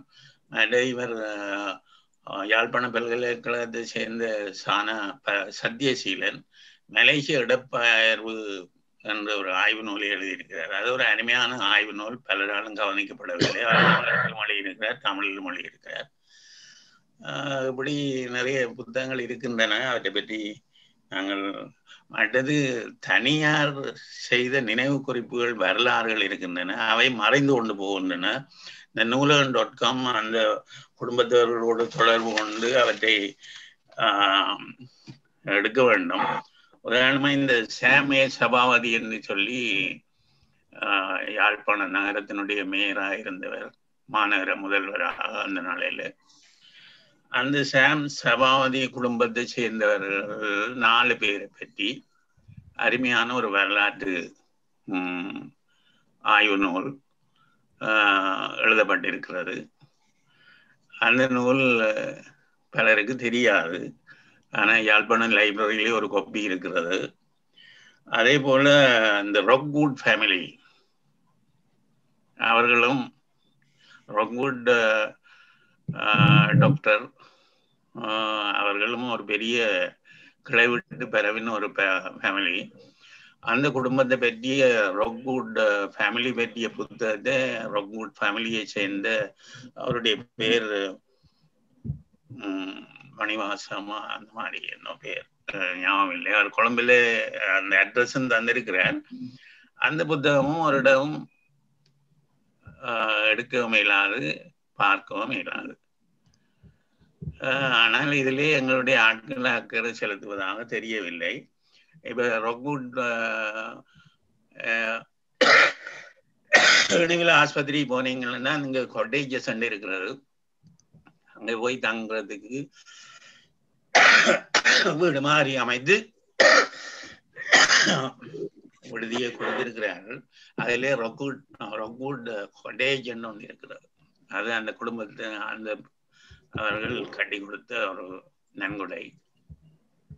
இந்த மற்றது ஐபி தொடர் ஒரு பிரின்சிபல் இருந்தவர். அவர் தன்னுடைய சுயசரிதத்தை ஒரு சின்ன நூலாக எழுதியிருக்கிறார். ஆனா அதை பற்றி பேசுவார் இல்லை. அதே போல இந்த ரட்டஜீவன் கூல் அவருடைய குடும்பத்தை சேர்ந்த கனன் சோமசுந்தரம் அவென்யூ வந்து ஒரு யாழ்ப்பாணத்தில் ஒரு ரோடே இருக்கிறது. அவர்கள் பெரிய குடும்பத்தினர்கள். அவர்கள் சோமசுந்தரம் அவர் ஒரு பெரிய கல்வியாளரும் கூட. அவர் தான் இந்த முல்லைத்தீவில் சிஎம்எஸ் மிஷன் பாடசாலைகளை அமைக்கிறதிலே முன்னின்று உழைத்தவர். அவருடைய வரலாற்றை பற்றிய ஒரு நூல் இருக்கிறது. இவைகளெல்லாம் ஏறக்குறைய தமிழ் மக்களால் மறக்கப்படுகிறதும் அழிந்து கொண்டு போகிறதுமான நூல்களாக இருக்கின்றன. இவையெல்லாம் துவக்கப்பட வேணும். மற்றது ஏன் இதுக்கு முன்னுதாரணங்கள் நிறைய இருக்கின்றன. என் சரித்திரம் எழுதின உவேசாம் ஒரு மிகப்பெரிய வரலாற்று ஆவணம். என்ன அது இருக்குல்ல, எங்களுடைய சமூக சரித்திரம் இருக்குது. இது போன்ற நூல்கள் எங்கள்கிட்டையும் இருக்கிறது. ஆனா அதுக்கு ஒப்பிடக்கூடிய நூல் என்று நான் சொல்ல மாட்டேன். அது போன்ற நூல்கள் எங்களிடம் இருக்கிறது. இந்த ஆவணங்களை நாங்கள் பரிசீலிக்க வேண்டும். அதை பற்றிய ஆய்வுகள் வெளிவர வேண்டும் என்பதுதான் என்னுடைய கருத்து. நன்றி. நன்றி. அந்த புலம்பெயர் நாடுகளிலே புலம்பெயர்ந்த தமிழர்களிடையே இப்படிப்பட்ட ஆவணப்படுத்தல் இருக்கின்றதா என்றுதான் என்னுடைய கேள்வி இருந்தது. அதாவது ஐரோப்பா, ஆஸ்திரேலியா மற்றது அமெரிக்கா போன்ற நாடுகளிலே புலம்பெயர்ந்து வந்திருக்கின்ற 80களுக்கு முந்தி 80களுக்கு பிறகு வந்தவர்கள் இங்கேயே செட்டிலாகி பலவிதமான அடித்தள விட்டவர்கள் என்று சொல்லுவோமே. அது ஓரளவுக்கு கனடாவில் உள்ளவர்கள் செய்து கொண்டிருக்கிறார்கள். அதே போல ஜெர்மனி, பிரான்ஸ் போன்ற இடங்களிலேயும் செய்வதற்கு தூண்ட வேண்டும். ஆனால் எங்களுடைய ஆங்கள் கவனிக்கிறதுக்கு பதிலாக எங்களுடைய ஆங்கள் கவனிக்காத விடயங்களை பீட்டர் ஷால்க் அவர் உப்சலா பல்கலைக்கழகத்தை சேர்ந்தவர். அவர் எங்களுடைய இடம்பெயர்ந்து வாழுகிற டயஸ்போரா பற்றி அருமையான கட்டுரைகள் எழுதியிருக்கிறார். இன்னொரு பேரும் ஞாபகம் இல்லை, இன்னொரு ஆய்வாளரும் டயஸ்போரா பற்றி, தமிழ் டயஸ்போரா பற்றி எழுதியிருக்கிறார். மற்றது இங்கே கனடாவில் வாழுகிற ஒரு பேர், அவரும் சுவாரஸ்யமான விஷயம், முல்லைத்தீவை சேர்ந்தவர். அவருடைய பேர் அமரசிங்கம். என் முதற் பேரை மறந்து போன ஞாபகம் இல்லை. அமரசிங்கம் கனடியன் டயஸ்போரா பற்றி ஒரு நூல் எழுதியிருக்கிறார். அதனுடைய பேரை என்னால் உடனே ஞாபகப்படுத்த முடியவில்லை. இப்படியெல்லாம் எத்தனையோ விஷயங்கள் வந்து கொண்டிருக்கின்றன. நாங்கள் இவற்றை எல்லா தகவல்களையும் எங்களுக்குள்ளேயே முதல் பகிர்ந்து கொள்ள வேண்டும். ஈவன் அமரசிங்கத்திலே அவர் ஆங்கிலத்தில் அவர் 8 வயதிலோ 9 வயதில இங்க வந்தவராம். நான் நினைக்கிறேன் அமரசிங்கத்தினுடைய தந்தையார் யூனிவர்சிட்டியிலே என்னுடைய காலத்தில் படித்திருக்க வேண்டும். ஆனால் அவருடைய உள்ள தொடர்புகள் எனக்கு இல்லாமல் போய்விட்டது. அவர் 8 வயதில் வந்தவர். அவர் தமிழ் அறிவு இல்லை போல இருக்கிறது. அவருடைய புத்தகத்தை, அது டயஸ்போரா தமிழ்ஸை பற்றிய புத்தகம், கனடியன் டயஸ்போரா பற்றிய. இப்படி பல ஆய்வுகள், பல விடயங்கள் வந்து கொண்டிருக்கிறது. அந்த நூல்கள் நான் பார்த்தேன். அதே போல டயஸ்போரா, அதாவது ஐரோப்பாவிலும் இங்கே வட அமெரிக்காவில் உள்ள தமிழர்கள் பற்றி வேறு ஆய்வுகளும் உண்டு. அது இந்த பயோகிராபிக்கல் அப்ரோச்ல இல்லை, அதாவது எங்களுடைய வரலாற்று எழுதுகின்ற நோக்கில் இல்லை. அவை கூடுதலாக எனக்கு அத்தகைய ஆய்வுகளோடு எனக்கு உண்மையாகவே உடன்பாடு இல்லை. நான் நீங்க சொன்ன நூலையும் பார்த்தேன். அவருக்கு பேர் அமர்நாத் அமரசிங்கம். நூலை பார்த்து நான் மற்றது அது ஒரு வகையில டயஸ்போரா நாங்கள் உள் நின்று பார்ப்பதற்கும் புறம் நின்று பார்ப்பதற்கும் ஒரு வேறுபாடு உண்டு. அவர்கள் புறம் நின்று பார்ப்பதாக ஒரு மாயை தோற்றுவித்து தான் அது எழுதப்பட்டிருக்கின்றது. அது அந்த பார்வை எனக்கு அது அளவு உடன்பாடு இல்லை. என்றால் அது ஏதோ ஒரு அந்த காலத்தில் சொல்வார்கள், மானிடவியல்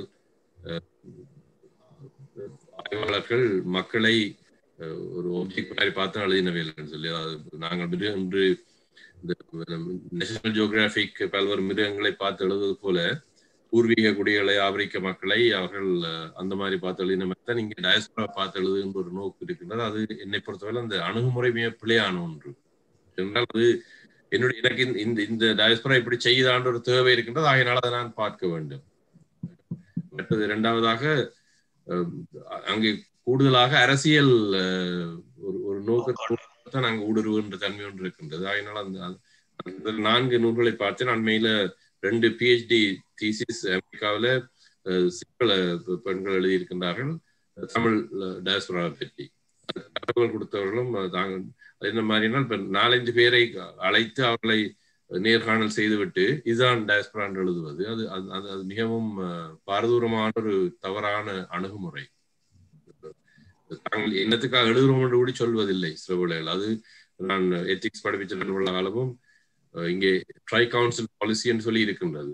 try council policy on research among human subjects கனடாவில் மிகவும் ஸ்ட்ரிக்டான ஒன்று. மிகவும் காத்திரமாக கைப்பிடிப்பார்கள். மருத்துவ அறிவியல் சம்பந்தப்பட்டது மட்டுமல்ல, எந்த மனிதனை நேர்காணல் கண்டு கனடாவில் எழுதுவதாக இருந்தாலும் ரகசியம் காப்பாற்றப்பட வேண்டும், என்னத்துக்காக சொல்ல வேண்டும். இது பல்கலைக்கழகங்களின் ஊடாக போய் வரும், REB சொல்லுவோம், ரிசர்ச் எத்திக்ஸ் போர்டின் ஊடாக போய் வர வேண்டிய விடயங்கள். அதற்கு கூட போக விரும்பவில்லை. ஆனால் அதை தவிர டயஸ்போரா பற்றி தனியார் எழுதியிருக்கிறார்கள். ஆனால் என்னுடைய ஒரு விடயத்தை மட்டும் சொல்லி முடிக்க விரும்புகிறேன்.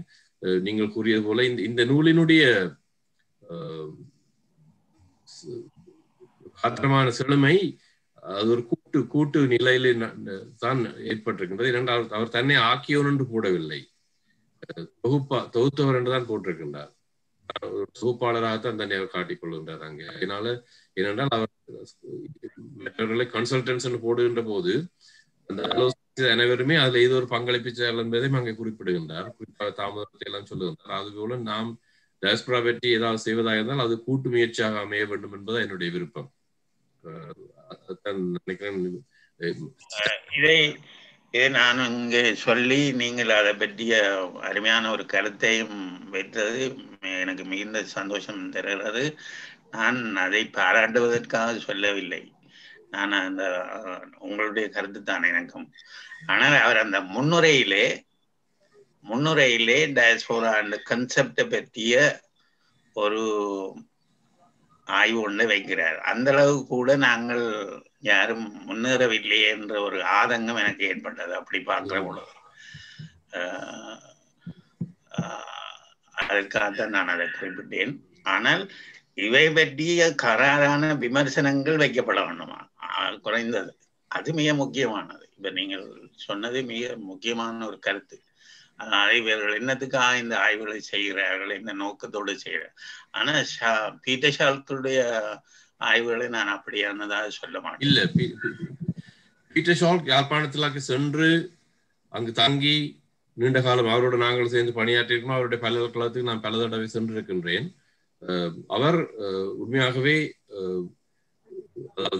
அவருடைய ஆய்வுகள் பெருமளவிலே தன்னுடைய கருத்தாக அல்ல, அவர் பார்ப்பதாக எழுதுகின்றது. நான் இதைத்தான் பார்க்க விரும்புகின்றேன் என்று எழுதுவது வேறு, அல்லது நான் உள்நோக்கம் ஒன்றை வைத்துக் கொண்டு ஆய்வு செய்ய விரும்புவது வேறு, அல்லது நான் ஒரு முடிவை வைத்துக் கொண்டு அதற்கு தரவுகள் தேடுகின்ற தன்மையும் உண்டு. அதுவும் ஒரு போலியான ஆய்வு. பீட்டர் ஷால்க்குடைய மிகவும் திறமான ஆய்வு. அவர் ஆய்வு என்பதை விட ஆவணப்படுத்துகைதான் அவருடைய ஸ்ட்ரெங்க் என்று நான் காலம். உண்மையா அவருடைய வீட்டிலே சென்று நான் பல தடவை தாங்கி இருக்கின்றேன். 1990 முதல் 96 வரை யாழ்ப்பாணத்தில் நடந்த விடயங்கள் உலகத்துக்கே தெரியாது என்றால் ஒரு தொடர்பும் இருக்கவில்லை வெளியுலகத்தோடு.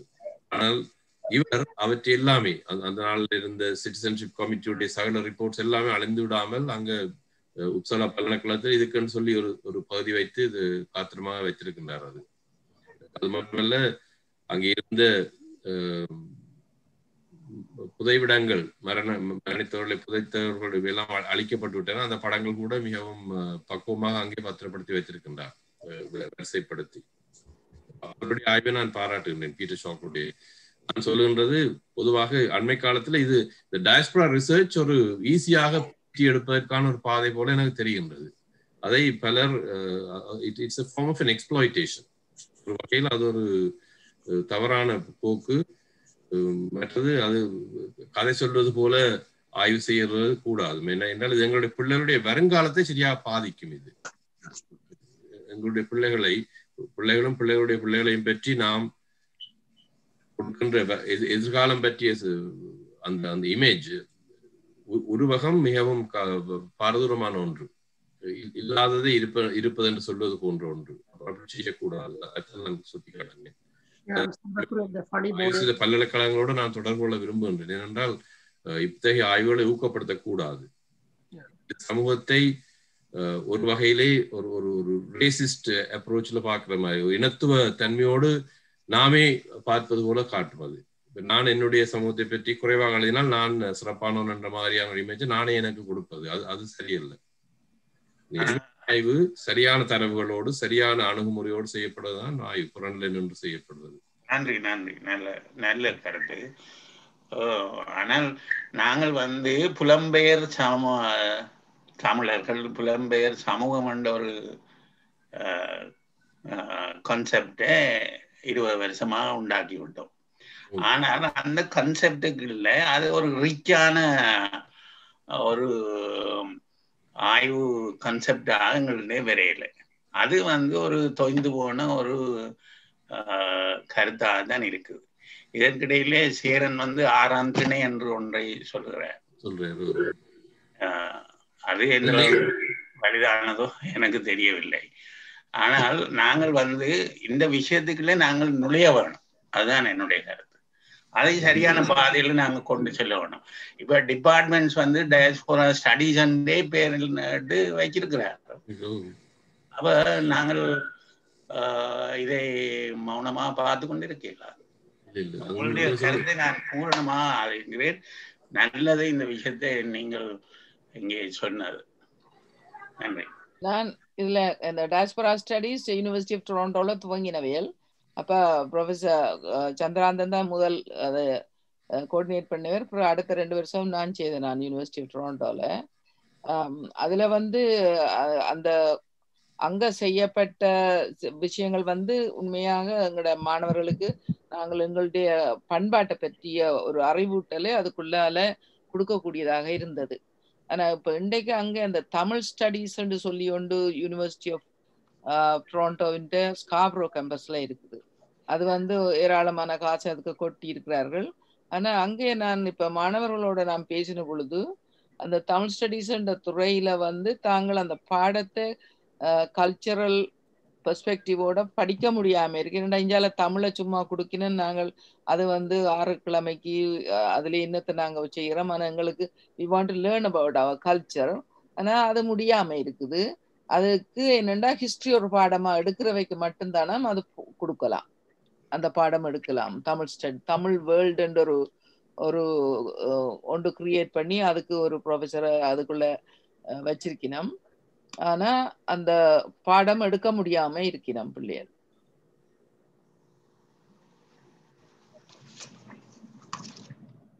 இதை பற்றி ஏதாவது இயங்கு நிலையில யாராவது அதை பற்றிய தகவல் தெரிந்து அதில் ஏதாவது மாற்றங்கள் செய்ய முயற்சிப்பினமா ப்ரொஃபசர் சந்திரகாந்தன்?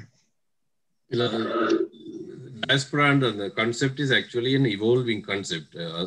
ஒரு பரிணாமம் பெற்றுக் கொண்டிருக்கின்ற ஒரு கருத்து நிலை. அதனால நாம் அதை கால அடைவுக்குள் குறித்து வைத்து செய்யவும் முடியாது. ஒரு பக்கத்தால் டயஸ்போரா வளர்ந்து கொண்டுதான் இருக்கின்றது. மறுபக்கத்தில் பல்வேறு நாடுகளில் நாம் பரவி இருப்பதனால இது வித்தியாசமான ஒரு சூழல். உதாரணமாக இங்கே இப்ப இட்டாலியன்ஸ் கிட்ட இருக்கு diaspora studies, Greeks diaspora studies section. ஆனால் இத்தாலிய கிரேக்க நாட்டை சார்ந்தவர்கள் நீண்ட நெடுங்காலமா இருக்கிறார்கள், அல்லது போலாந்து நாட்டை சார்ந்தவர்கள் இருக்கின்றார்கள். இவர்கள் உலகெங்கும் எங்களை போல சிறந்து இருக்கவில்லை. ஒரே நேரத்திலேயே ஆஸ்திரேலியாவிலேயோ அல்லது யூரோப்பிலேயோ, யூரோப்புக்கு அந்த காலத்திலிருந்து யூரோப்புக்கெல்லாம் போலண்டும் இருக்குது, அதே மாதிரி தான் இத்தாலியும் இருக்குது.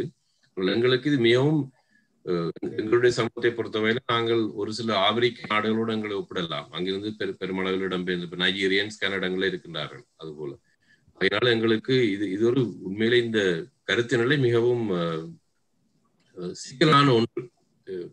ஒரு மொழியிலே கூட நாம் இப்ப இங்க இருக்கின்ற அத்தனை இட்டாலியன்ஸும் கூடுதலாக ஆங்கில மொழியைத்தான் பேசுவார்கள். சில பேர் கிரீக்ஸ், பிரெஞ்சு மொழி பேசுகின்றவர்கள் மொன்றியல்ல இருக்கின்றார்கள். அவர்களுக்கு பிரெஞ்சுலாம் இடம்பெறும்.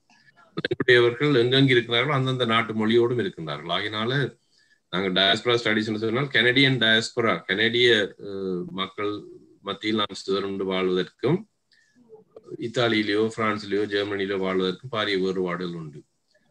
நாம் ஒரு வகையில இந்த கனடாவில் இது செய்வதாக இருந்தால்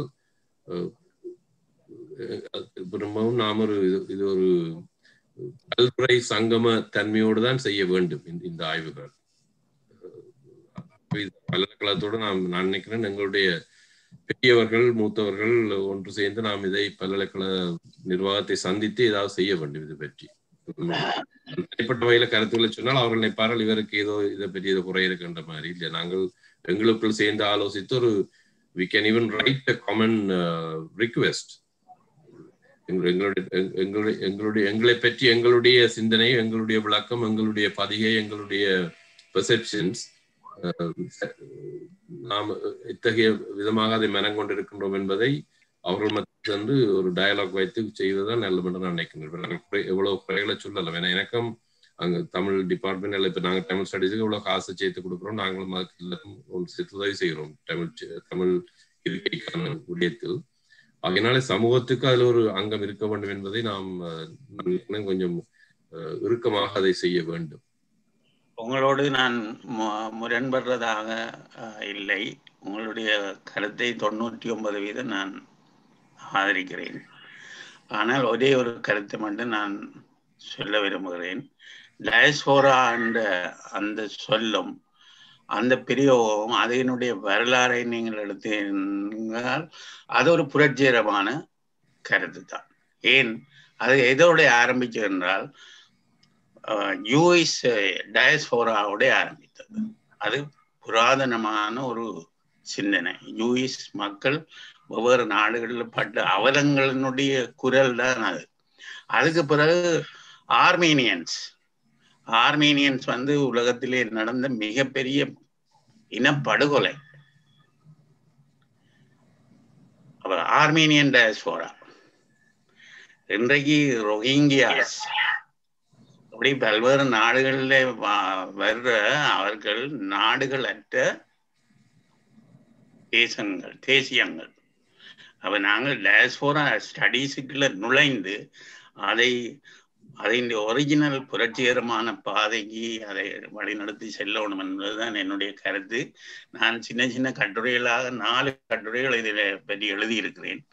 அது கிணற்றிலே போட்டு கல் போல் தான் இருக்கிறது. அதுக்குரிய குற்றச்சாட்டு என்னிடம் இருக்கிறது. என்னுடைய நூல்களை நான் வெளியீட்டு விழாக்களை வைத்தோ வேறு வகையிலையோ இம்போர்ட் பண்ணியோ அதை அவர்களுக்கும் கொடுக்கவில்லை. ஆனால் நான் 15 வருஷத்துக்கு முந்தி ஒரு கட்டுரை எழுதினேன் அந்த விஷயம் பற்றி. அதுக்கு பின்னர் 3 கட்டுரைகள் எழுதியிருக்கிறேன். ஆனால் அதுக்கு எதிர்வினை எதுவும் எனக்கு வரவில்லை. ஆனால் சந்தித்தவர்கள் நல்ல விஷயங்களை இருக்கிறீங்க. நன்றி. நீங்க சொன்ன உண்மை. அது அந்த கருத்தை நான் ஏற்றுக்கொள்ள. அதாவது நானும் இந்த சொல்லை பற்றி நான் ஒரு பெரிய கட்டுரை எழுதியிருக்கிறேன் தமிழ்ல. தகவலை ஒரு 5-6 வருஷத்துக்கு முன்பு. டியாஸ்போரா சொல் உண்மையில நீங்க சொன்னது போல யூதர்கள் மத்தியிலே தான் வந்தது. அதனுடைய கருத்து விதைப்பது, எங்கும் சிதறி பரவுதல்.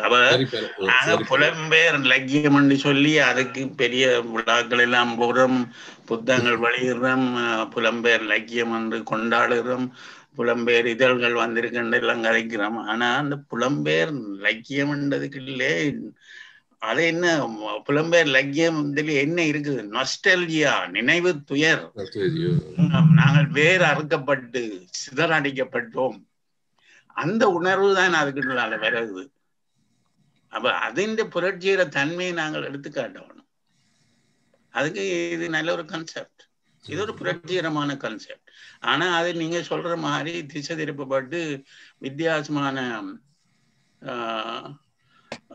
பாதையில் செல்கிறது. இன்னொரு நோர்வீஜிய ஆய்வாளராகத்தான் இருக்கணும். அந்த புத்தகத்தினுடைய பேரை மறந்துட்டேன். டிரான்ஸ் நேஷனலிசமோ அந்த மாதிரி ஒரு சொல்லி அவர் பாய்க்கிறார் தமிழர்களை பற்றிய இதை எழுதுறதுக்கு. அதை நான்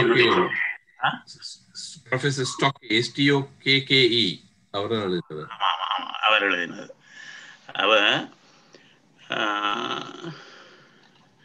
அருமையான ஆய்வு. அவருடைய ஆய்வு உண்மையில அவர் அங்கு சென்று இருக்கின்றார். ஆனால் 4 கட்டுரைகள் எழுதியிருக்கின்றார். இருக்குது நார்வேஜியன் யூனிவர்சிட்டி மிகவும் தரவுகளை அடிப்படையாக வைத்த நல்ல ஆய்வு அது. எங்களுடைய லக்கியகர்த்தா இவர் கோயிலா மகேந்திரன் ஒரு சிறு தொகுதி எழுதியிருக்கிறார், அருமையான சிறு தொகுதி. அதுக்கு எழுதின முன்னுரையிலே நான் இந்த விஷயத்தை தொட்டு இருக்கிறேன். அதெல்லாம் அந்த அவருடைய கதைகளுக்கு நான் அவரே எதிர்பார்க்காத ஒரு இன்டர்பிரிட்டேஷனை நான் அதில் கொடுத்திருந்தேன். அப்பொழுது அவர் சொன்னார், நீங்க சொன்னது எனக்கு பிடித்ததா இருக்குது, நன்றா இருக்கிறது என்று. அதாவது இந்த புலம்பெயர்ந்தவர்களை இழிவுபடுத்துகிற முறையில, அவர்களை கேலி செய்கிற முறையில எழுதப்பட்ட சிறுகதைகள், நினைவு குறிப்புகள், கட்டுரைகள், ஆய்வு நூல்கள் என்ற பெயரிலே வெளிவந்து கொண்டிருக்கின்றன. அவையெல்லாம் சரியான முறையில் விமர்சிக்கப்படவில்லை. மற்றது புலம்பெயர்ந்தவர்கள் சாரி பார்க்கிறார்கள், அது பார்க்கிறார்கள், இது பார்க்கிறார்கள் என்று சொல்லி அவர்களை இழிவுபடுத்துகிற முறையில. ஆனால் நாங்கள் எங்கெங்கே எல்லாம் சாதியை கலந்து செல்லுகிறோம், உதாரணமாக ஆறுமுகம் எழுதின புத்தகத்தில் அதையெல்லாம் கடந்து சென்று இருக்கிறார். அவர் செல்ல முனைகிறோம் என்ற முற்போக்கான சிந்தனைகளை முதன்மைப்படுத்துகிற டயஸ்போரா ஆய்வுகள் ஏன் வரவில்லை என்பது கேள்விக்குரியது.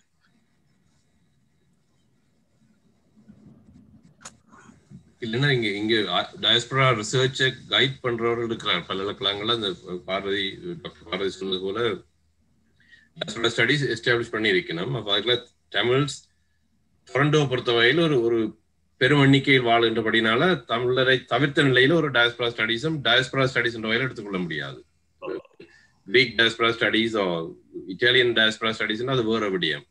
தனிய டயஸ்போரா ஆய்வுகள்னு சொல்லி பார்க்கின்ற போது ஏதோ வகையில் தமிழர்கள் அங்கு உள்ளடங்குகின்றார்கள். குறிப்பாக கனடாவை பொறுத்த வகையில, இன்னும் சிறப்பாக டொரண்டோவை பொறுத்த வகையில் எல்லாத்திலையும் இப்ப தொடங்கி இருக்கணும். ஆனால் என்னுடைய வேதனையான விடயம் என்னவென்றால், அது தமிழர்களை உடல்நிலைப்படுத்தி பார்க்கின்றோம் என்ற போதாவிலே அவர்களை ஒரு பொருள் போல வைத்து பார்ப்பது, அந்த அத்தகைய ஆய்வு கடைசி மட்டுக்கும் நான் ஏற்றுக்கொள்ளக்கூடிய ஒரு ஆய்வு அல்ல. அதெல்லாம் நீங்க சில நூல்களை பார்ப்பீர்கள், நான் இந்த ஆய்வில் நான் தொடங்கினேன், ஆனால் சரியான தரவுகள் இல்லை, அவர்கள் மத்தியிலே ஆங்கில அறிவு போதாது, அது இதுன்னு சொல்லி, அதாவது தங்களுடைய ஆய்வுக்கு இவர்கள் இந்த பொருள் அவ்வளவு சரியில்லை என்ற மாதிரி.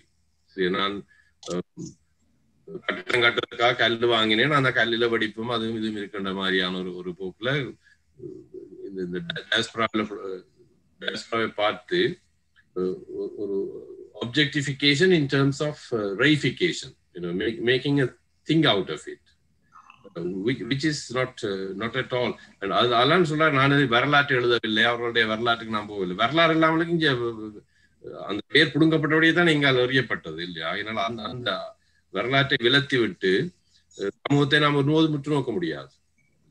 ஆகவே எங்களுடைய இது திருச்செல்வம் தமிழர் தகவல் பத்திரிகை நடத்துறார்.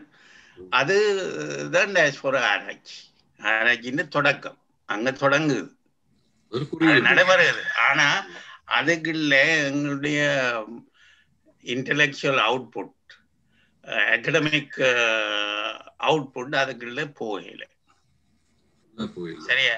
இப்ப உதாரணத்துக்கு லண்டன்ல உள்ள டெம்பிள்ஸ்ல இருக்கிற ஊழல்களை பற்றியும் அந்த நிர்வாகத்தை பற்றியுமான ஸ்டடிஸ் எல்லாம் நடக்குது. அது ஆங்கிலத்திலே எழுதப்படுது. ஆனால் அது நாங்கள் சமூகியல் அந்த நோக்கில வித்தியாசமான முறையில பார்க்க வேண்டிய விஷயங்கள். நான் அந்த ஆய்வு கட்டுரையை பார்க்கல, ஆனால் அப்படி ஒரு ஆய்வு கட்டுரை வந்திருக்கிறத நான் கேள்விப்பட்டிருக்கிறேன். ஆனால் எங்களுடைய கதைகள் அதில் ஜெர்மனியில போனவர்கள் இந்த மாதிரி செய்கிறார்கள், மற்ற சிறுகதைகள் நாவல்கள் எல்லாம் அப்படி வருகிறது. என்ன அப்ப அதெல்லாம் டயஸ்போரா ஸ்டடிக்குரிய விஷயம்தான், அதுக்குரிய சப்ஜெக்ட் தான். அப்ப நான் சொல்றது என்னென்றால், இந்த விடயங்களை நாங்கள் கொஞ்சம் நுட்பமாக நோக்க வேண்டும். முக்கியமாக இதை நாங்கள் சிறுகதை ஆசிரியர்களிடமும் நாவல் ஆசிரியர்களிடமும் கையளித்து விட்டு நினைவு குறிப்புகள் எழுதுவார்கள், அவர்களிடம் கையளித்து விட்டு நாங்கள் வாழாயிருக்கின்றோம். இப்ப நீங்கள் உங்களை போன்றவர்கள் இதிலே எவ்வளவு ஆழமா சிந்திக்கிறீர்கள் என்பது எனக்கு தெரிகிறது. பார்வதி அவர்கள் இதில் பற்றி சிந்திக்கிறார்கள். ஆனால் நாங்கள் ஒரு கூட்டாக இணைந்து இந்த விடயத்தை பற்றி சிந்திக்க வேண்டும் என்பது என்னுடைய தாழ்மையான கருத்து. நன்றி. அருமையான கலந்துரையா. ஒரு ஒரு ஒரு கிளை தலைப்பாக அது வந்துடுது, டயஸ்போரா ஸ்டடி. அதை பற்றி நல்ல ஒரு குறுகிய இது ஃபாதர் சந்திரகாந்தன், பார்வதி கந்தசாமி, எங்க 3 பேருமே அதை தந்த மிக்க நன்றி. உண்மையிலே அது இன்னொரு நேரத்திலே அது தமிழ்ச்சங்கத்திலே எடுத்து பேசப்படக்கூடிய விடயமாகவும் இருக்கலாம். நீங்கள் அதை இந்த மாதிரி பேசக்கூடியதாக இருந்தால், அதை எடுத்துச் செல்லக்கூடியதாக இருந்தால் எங்களுடைய அடுத்த முயற்சியாக ஒரு அடித்தளமிடக்கூடியதாகவும் இருக்கலாம். அதை அந்த விண்ணப்பத்தையும் வைத்துக் கொண்டு எங்களுக்கு நேரவும் அண்மைத்துக் கொண்டு வருகின்றது. ஆகவே நிகழ்ச்சியை நிறைவுக்கு கொண்டு வரலாம் என்று நினைக்கின்றேன். இன்றைக்கு ஒரு முழுமையான தமிழ் மரபு திங்களுடைய முதலாவது நாளை டொரண்டோ தமிழ்ச்சங்கம் மிகவும் பயனுள்ள வகையிலே, இந்த பயனுள்ள தலைப்பிலே அதை தொடங்கி இலங்கை தமிழர் வாழ்க்கை வரலாறு அகராதி என்றிலே தொடங்கி கடைசியாக நாங்கள் புலம்பெயர் தமிழர்களுடைய டயஸ்போரா வரலாற்றை பற்றிய நாங்கள் எவ்வளவு என்ன நிலையிலே இருக்கின்றோம், அதில் எவ்வளவு செய்ய வேண்டி இருக்கின்றது, என்ன செயற்பட்டு கொண்டிருக்கின்ற ஒரு கலந்துரையாடலோடு அது நிறைவுக்கு வருகின்றது. ஒரு நல்லதொரு ஆரம்பமாக இருக்கின்றது. இதே நேரம் எங்களுடைய வசந்தம் தமிழ் உளவன நிலையத்தினுடைய நிகழ்வொன்று இங்கே நீங்கள் பார்க்கக்கூடியதாக இருக்குது. அது ஜனவரி 4ஆம் தேதி திங்கட்கிழமை. அதுக்குரிய ஜூம் போட்டிருக்குதா? அதுல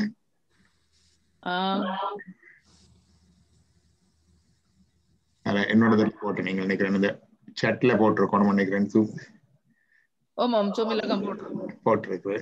அதை உங்களுக்கு அறிவித்தல தெரிய தந்து கொண்டு அங்கே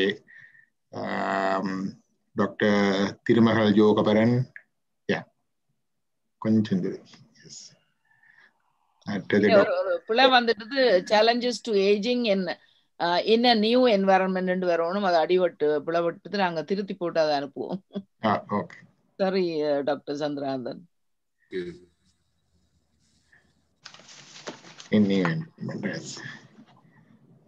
இந்த அதையும் உங்களுக்கு அறிய தந்து கொண்டு இன்றைக்கு என்னுடைய நிகழ்வை நிறைவுக்கு கொண்டு வரலாம் நினைக்கின்றேன். வேறு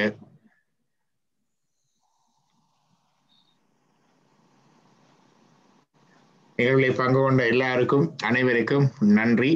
கருத்துரைகள் வழங்கியது மற்றது எங்களுக்கு விளக்கங்கள் தந்து எல்லாருக்கும் நன்றி. அடுத்த வார நிகழ்வு எனக்கு கலண்டரை வரைகிற போல இருக்கு. அடுத்த வருடத்துக்குரிய ஜனவரி 15ஆம் தேதி வர இருக்கின்றது. அது பற்றிய அறிவித்தலை நாங்கள் அறிய தருகின்றோம். நன்றி, வணக்கம்.